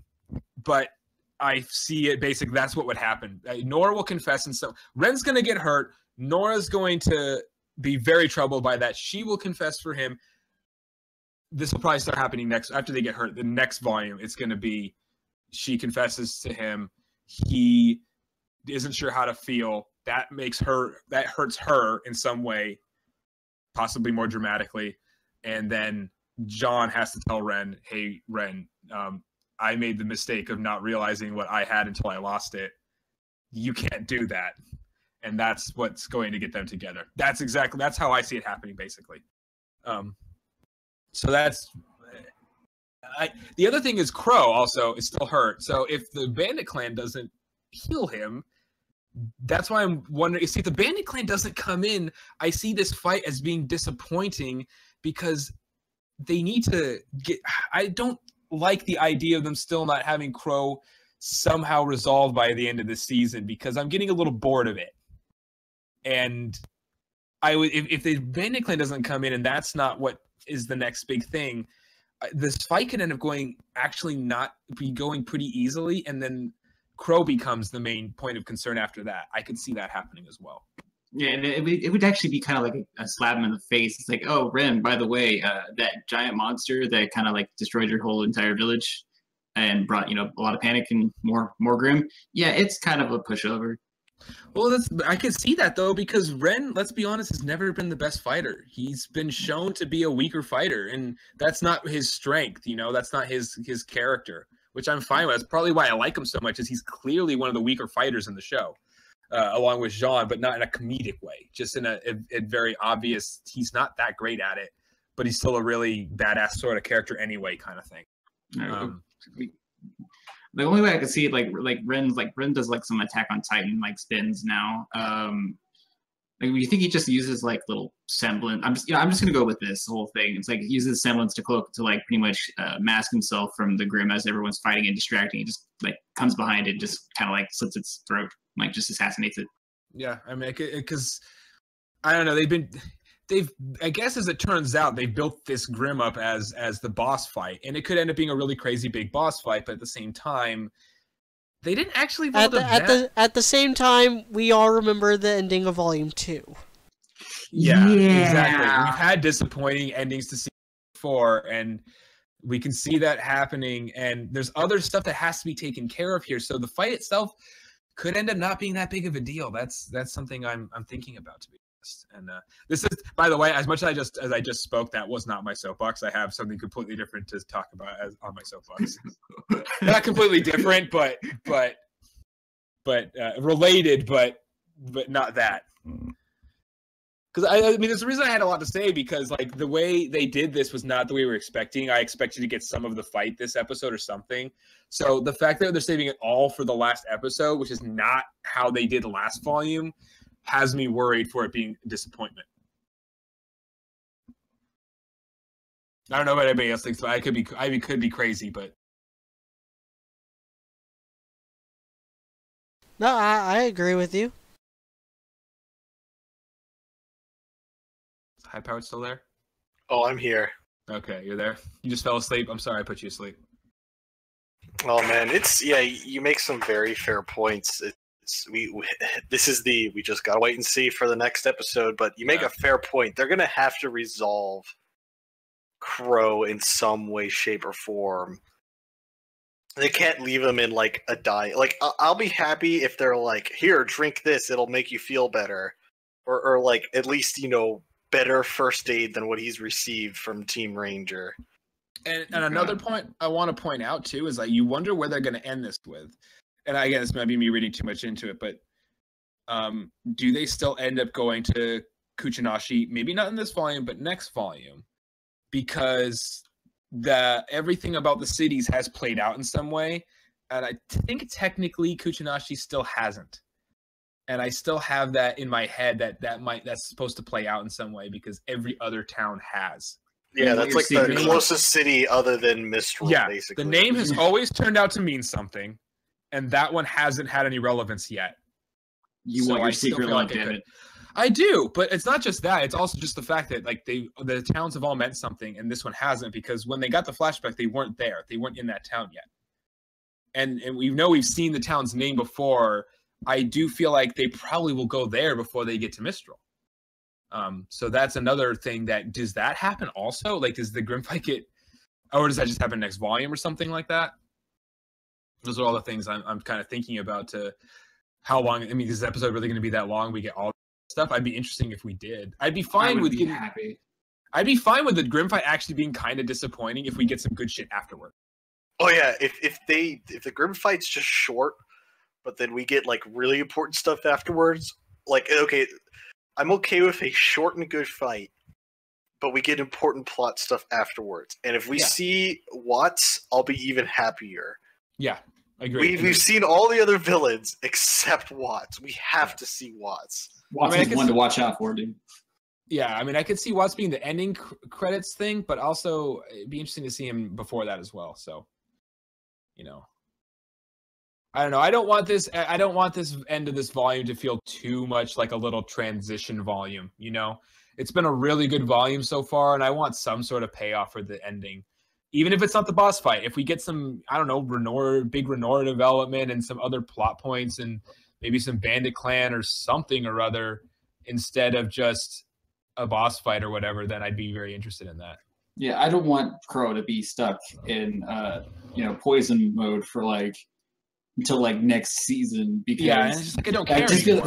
That would be like Naruto abridged, just like, you left me in the water prison jutsu. Yeah, Thanksgiving break. Yeah, I just don't care anymore. Yeah, it's like, I'm done. I'm not bothered anymore. They're just gonna cure him, whatever, who cares? It's not as if they think it's gonna be suspenseful, it's not gonna be as suspenseful as they will think it's gonna be.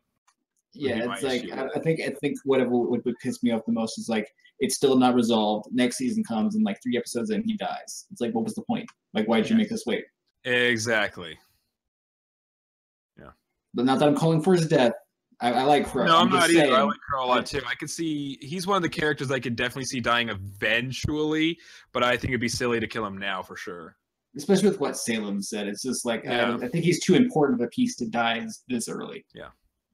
He's the type of character that you could see being disposable because he's that wise adult badass fighter type character, and that's the type of character that usually ends up getting killed. And then he's sort of he's a little bit of a serious black kind of character. No, yeah, it's also the freaking anime trope of the teacher teaches for a little bit and you gain a lot of life lessons and stuff like that. You gain a little bit more power, and then they die, and then you have to overcome that. Yes, exactly. AKA being RWBY.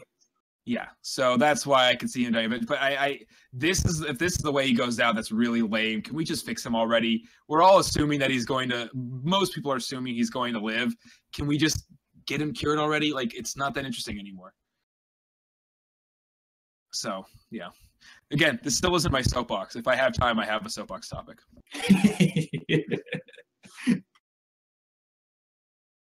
That wasn't your soapbox? Nope, that was not my soapbox. That was not my soapbox at all.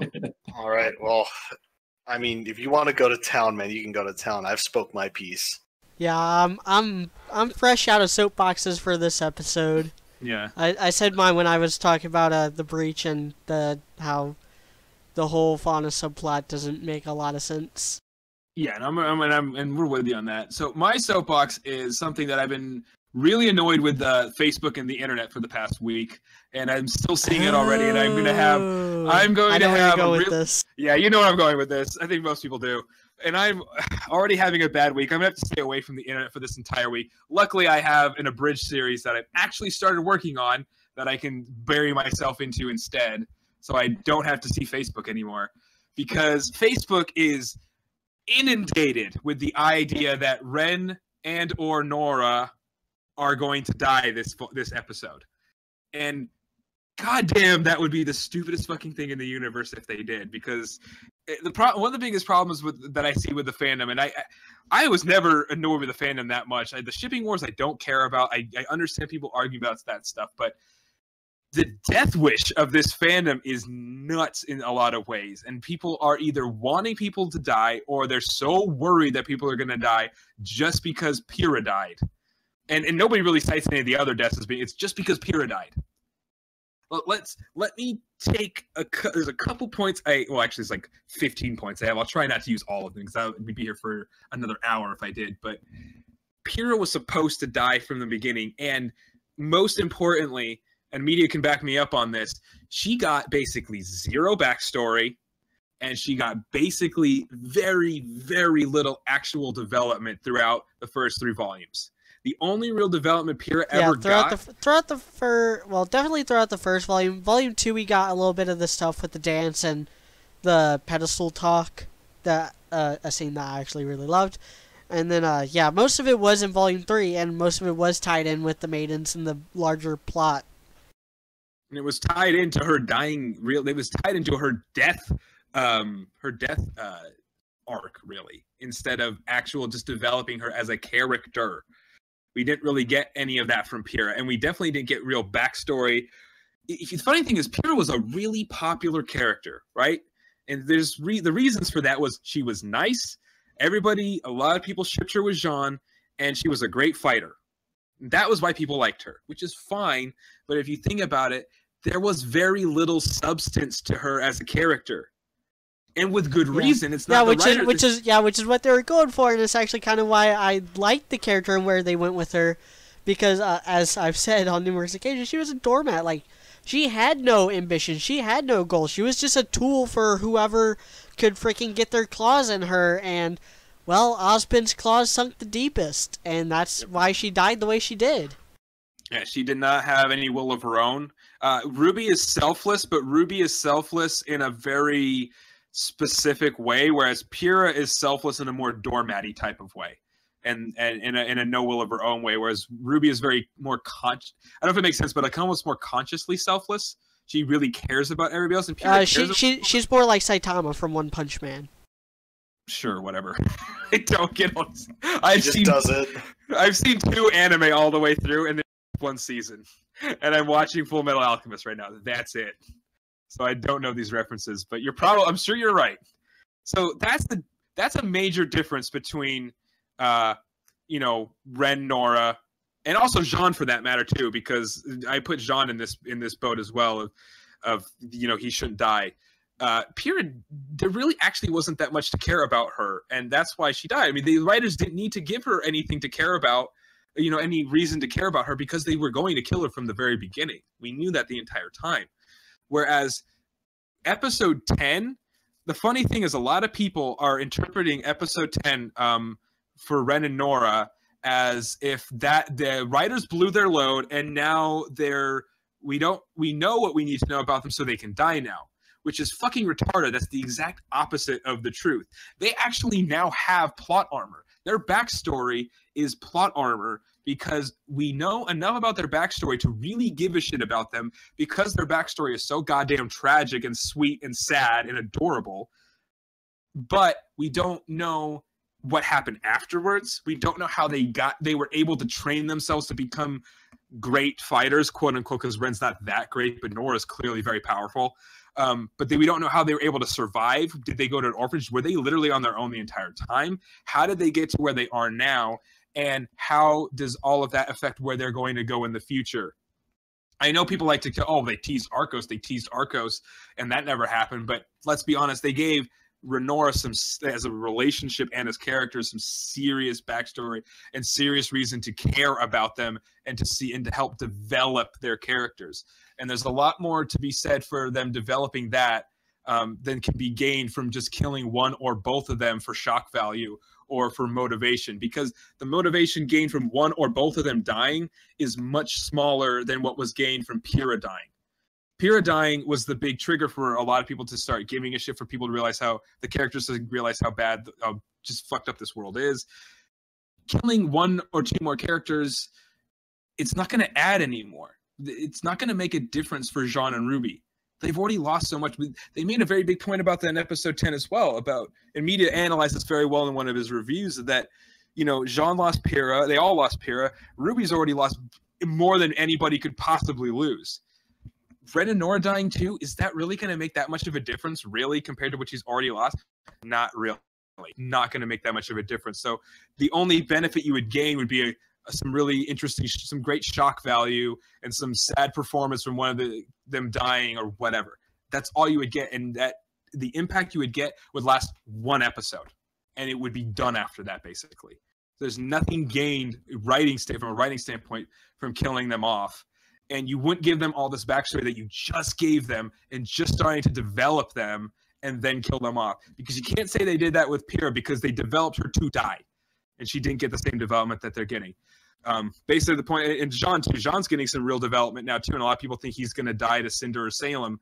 Especially if Cinder and Salem are not the end game of the entire series, especially Cinder. Why would you kill him? He's supposed to be developing a lot as well. If they start killing characters, Jean was always portrayed as like a secondary main character.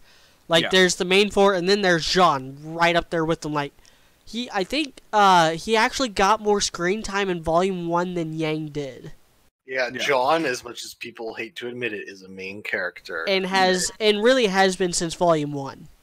You know, for me, it's like I view viewing RWBY as an anime. I actually see John as the main character and RWBY as like the first girl you meet at the the whatever super mutant high school. It's the chick that you run into whenever you're late. She has the plot armor. Yeah, she's well, not only that, but Jean is a way more conventional anime protagonist. He has a lot more similarities to like Naruto and Luffy and Natsu and all these other like famous anime protagonists.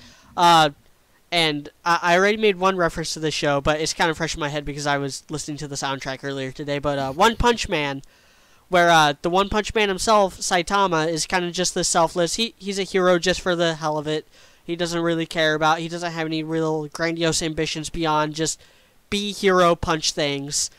And then you got his like kind of sidekick Genos, who is he's way more conventional, angsty, typical anime protagonist, and that's kind of what Jean is. Jean is the Genos in this analogy. Yeah, I see where you're going with that. But it's just like as far as like any anime trope goes, like Jean is the protagonist.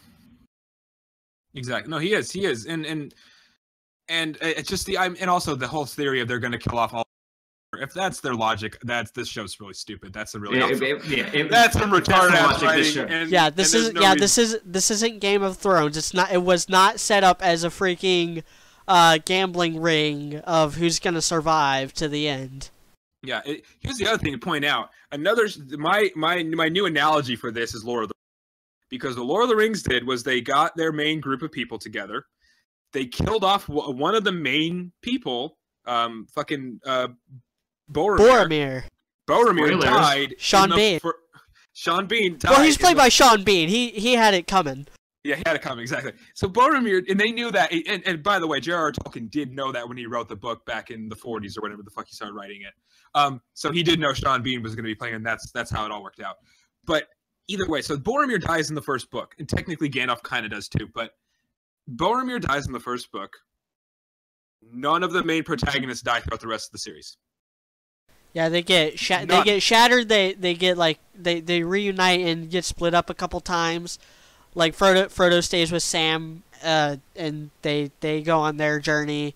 Aragorn, Gimli, and Legolas go on their journey. Merry and Pippin have their own journey with the Treemen. Gandalf is bouncing around the two groups, and they eventually unite and then split, and Gandalf's bouncing around between them. But yeah, and all that, like, even, oh my god, like, just a scene that made me just cheer with joy from Return of the King is when Aragorn, like, looks at all that he has done and looks at how far everyone has come, and even though he only actually spent, like, a couple days with this kid, he still goes, "For Frodo!" when he charges freaking Mordor. Yeah, and that's, I'm hoping, and I'm seeing that as being more the angle they should go for. There are still some side characters, and obviously some villains they need to kill, and that's what I see is happening, and that'd be, I think, better, because there's enough characters to care about now with those main 7 now, with, Team RWBY and the remainder of Team Juniper. There's enough people to care about, and that's about as much as they can handle, and I don't see any of them as being worth killing, because those are the people they've been building up now enough to really give a shit about. And I just, if they start killing out those characters, I'm basically done. I know it's partly because, yes, I'm a huge crazy Renora shipper, and they are the characters I care the most. It's not just like a little bitchy, oh, they're dumb, but it's more like, if the characters I care about are gone, why would I watch anymore? But I'd also say if they kill Jean, I'm done too, because as much as I love Ren and Nora, Jean's being developed, and they're actually trying to give him a lot. There's a reason to care about him. So him dying too is just as bad, even though I don't actually care that much about Jean personally. He's not that high on my favorite characters list, but it's just the principle of losing the characters that they're developing is just ridiculous. And the other thing is, like, yes, you can say they teased Arcos and then they killed Arcos, but the depth of Renora's relationship already is much, much more. you could argue that Arcos was like a crush, strong infatuation from Pierre, but especially after you got the last episode, especially if you actually listen to Boop, guys, Boop is canon. Listen to all of the lyrics; they're very good. It's very interesting. There's a lot there. There's a lot with her being afraid to tell him, and that back and forth, how they develop that would be far more interesting than just killing them right now. Just don't get it. There's so much more depth to the show from developing things like that, and them actually getting a decent romance in this fucking show, which is about teenagers, for crying out loud, than just killing one of the characters off. So there you go. There's my soapbox. I'm annoyed at Facebook. Facebook is stupid. Fuck everybody on Facebook. But I'm on Facebook. And the thing is, I write either way, because if they kill them off, then it's bad writing. And, I mean, unless you're watching this from Facebook, in which case, like, comment, subscribe. Yeah. Well, if they're not being we're not talking about you. We're talking about other people on Facebook. Yeah, we're talking about the people that are like, oh, they're gonna die. Anybody who's actually given my full argument to, like, nobody has an argument for it, because factually they still could do it, but then it's bad writing, and there's no reason to watch the show anymore if they're going to be that shitty of writers to kill off, things that they're developing. It just doesn't make any sense literarily. Yeah, you're so fucking right about all the points you brought up, dude. I think it's time that we close this down. It's time to stop. It's time to stop. This was a fun. I did not like this episode. I guess. Well, that's actually kind of a bad place to stop that. But yeah, can we just go down the line, like, give our final thoughts on this episode? Well, yeah, that's what I was about to say. We got our closing statements. Dude, you can make your closing statement first, but I'm gonna have you on a timer for a minute. I will go first because I already was on my soapbox, and there's not actually Renora development this episode. I don't need much to say. This episode was fine. It's a build-up episode. I'm a little worried about the next episode, that it could end up being kind of disappointing, depending on what they do. I hope we get the Bandit Clan, actually, just because I think that would end up giving us the most interesting things to talk about. People aren't going to die. Shut up, Facebook. Fuck you guys. There we go. Renora's life. That's all I have to say. I want the Bandit Clan. This episode was fine. I have no clue what they're gonna do for this next episode. We just gotta wait and see. That's all I gotta say. I did not like this episode the first time I watched it. I was just like, it was alright, I guess. But after the second time I watched it, I enjoyed it a lot more, and this has been really fun to talk about. A lot more fun than I thought it would be. Yeah, it was. I had a blast. So I guess I'm mixed to positive on it. It's not as good as the last episode. It's not as good as the last two. It's not. It's not as good as the last. Yeah, it's not as good as the last two episodes. It's not as good as episode 4. Or I'd say it's probably not even as good as the first 2 episodes from this volume. But it is better than episode 3 or 5 or 8. It's still generally it still fits in with the volume, and the volume's still the best volume so far, as long as we don't get severely cock-blocked by the last episode. Yeah, and hopefully we won't. Hopefully, when they were working on volume 3, they learned how to write an ending. So yeah, consider my thoughts mixed to positive on this one. And for like, you don't have to give me a cue. But as for me, yeah, as like it's not as great as far as storytelling as episode 10. I really did enjoy this, but I can't give any predictions as far as for the next episode. I'm with High Power. I want the Bandit Clan. I want Raven. Like, no ifs, ands, or buts.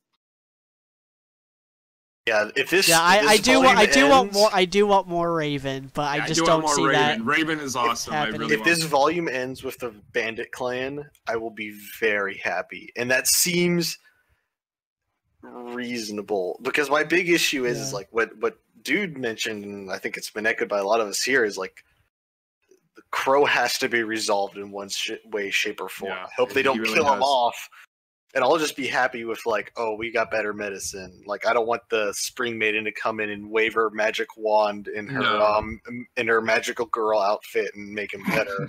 Yeah, I mean the thing is the question I have is, I mean they're kind of building Raven up. Are we going to get her? They have to resolve Crow because they've been teasing that, and I wonder if the other question I have is, because another thing that would lend credence to the fight being short actually is, was this volume to build up that monster itself, or was it to build up Ren and Nora? Which I know that's a little bit crack theory because I love them so much. High Powers notice a lot of volume as well, and does that lead to more things after the fight being more important, like Crow, Ren and Nora, things like that, and maybe the Bandit Clan, those things being more important than the fight itself.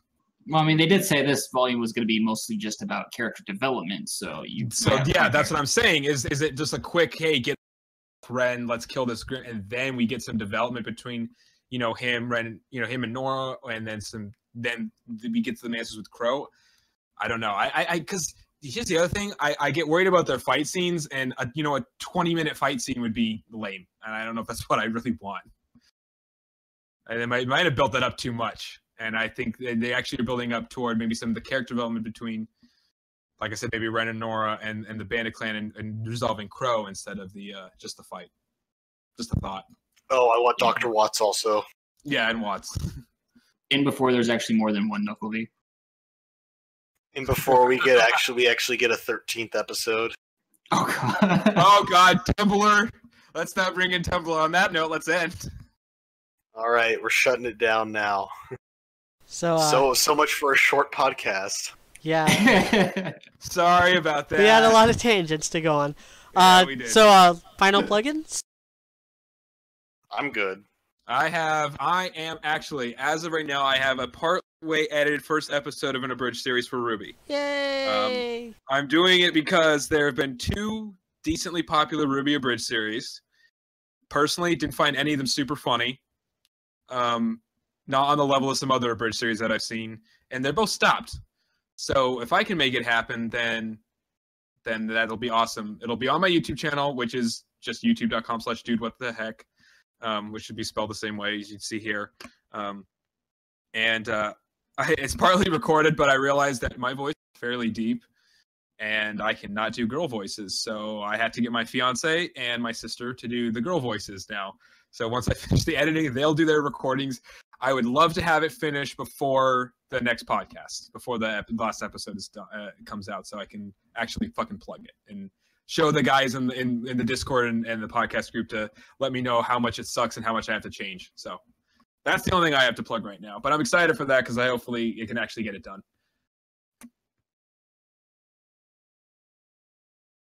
And you, High Power? Yeah, no, I'm good. Just the usual. No update on Operator Man? I'm waiting for my editor to get back from. Oh yeah, he's out of country, isn't he? Yeah. So. Oh, I thought it was you. Oh yeah, I usually do. But yeah, if you like this podcast and you want to hear us talk some more, you can like, comment, and subscribe for all my videos. I do RWBY reviews and the occasional movie review when I get out of my basement to see a movie. And you can also find me on fanfiction.net at Mediaocrity4. RWBY on Generations just earlier today finished up, or I guess it'll be yesterday by the time this goes up, finished its first arc. It's kind of going on a little bit of a hiatus so I can jump into coursework at school and videos that I have planned for the post Volume 4 Fallout that is gonna happen. I'm already working on 2 of those videos right now, and they're really ambitious in scope, and I can't wait to share more of them with you guys. And until then, I'll also be regularly doing Guardians of Terra on Fiction Press, and I got a lot on my plate for the next couple months. That you do, dude. That you do. Yeah, you really do. I can't let myself get bored. Yeah, there you go. All right, anything else we need to add? No, I think we're good. I think we're good. Fun episode. Fun podcast. Yes, very fun. Yes, I'm glad. I'm glad we could do it tonight. And hey, if something happens with Renor, good or I'm gonna have another soapbox for you guys. So hopefully that'll be fun again. It's always a pleasure talking to you guys. If I'm done watching this show next week, I'm gonna go out with a bang. Okay. Oh yeah. So and thank you all for listening again. Give me a like and a subscribe, and let me know what you thought of this episode, what you thought of us, what you thought of our commentary, what you think of Sock's shitty puns, and ow! And if you want to join in on the banter, join us on the Discord. The Discord server is open. I will have a link in the description. Until then, thanks for watching.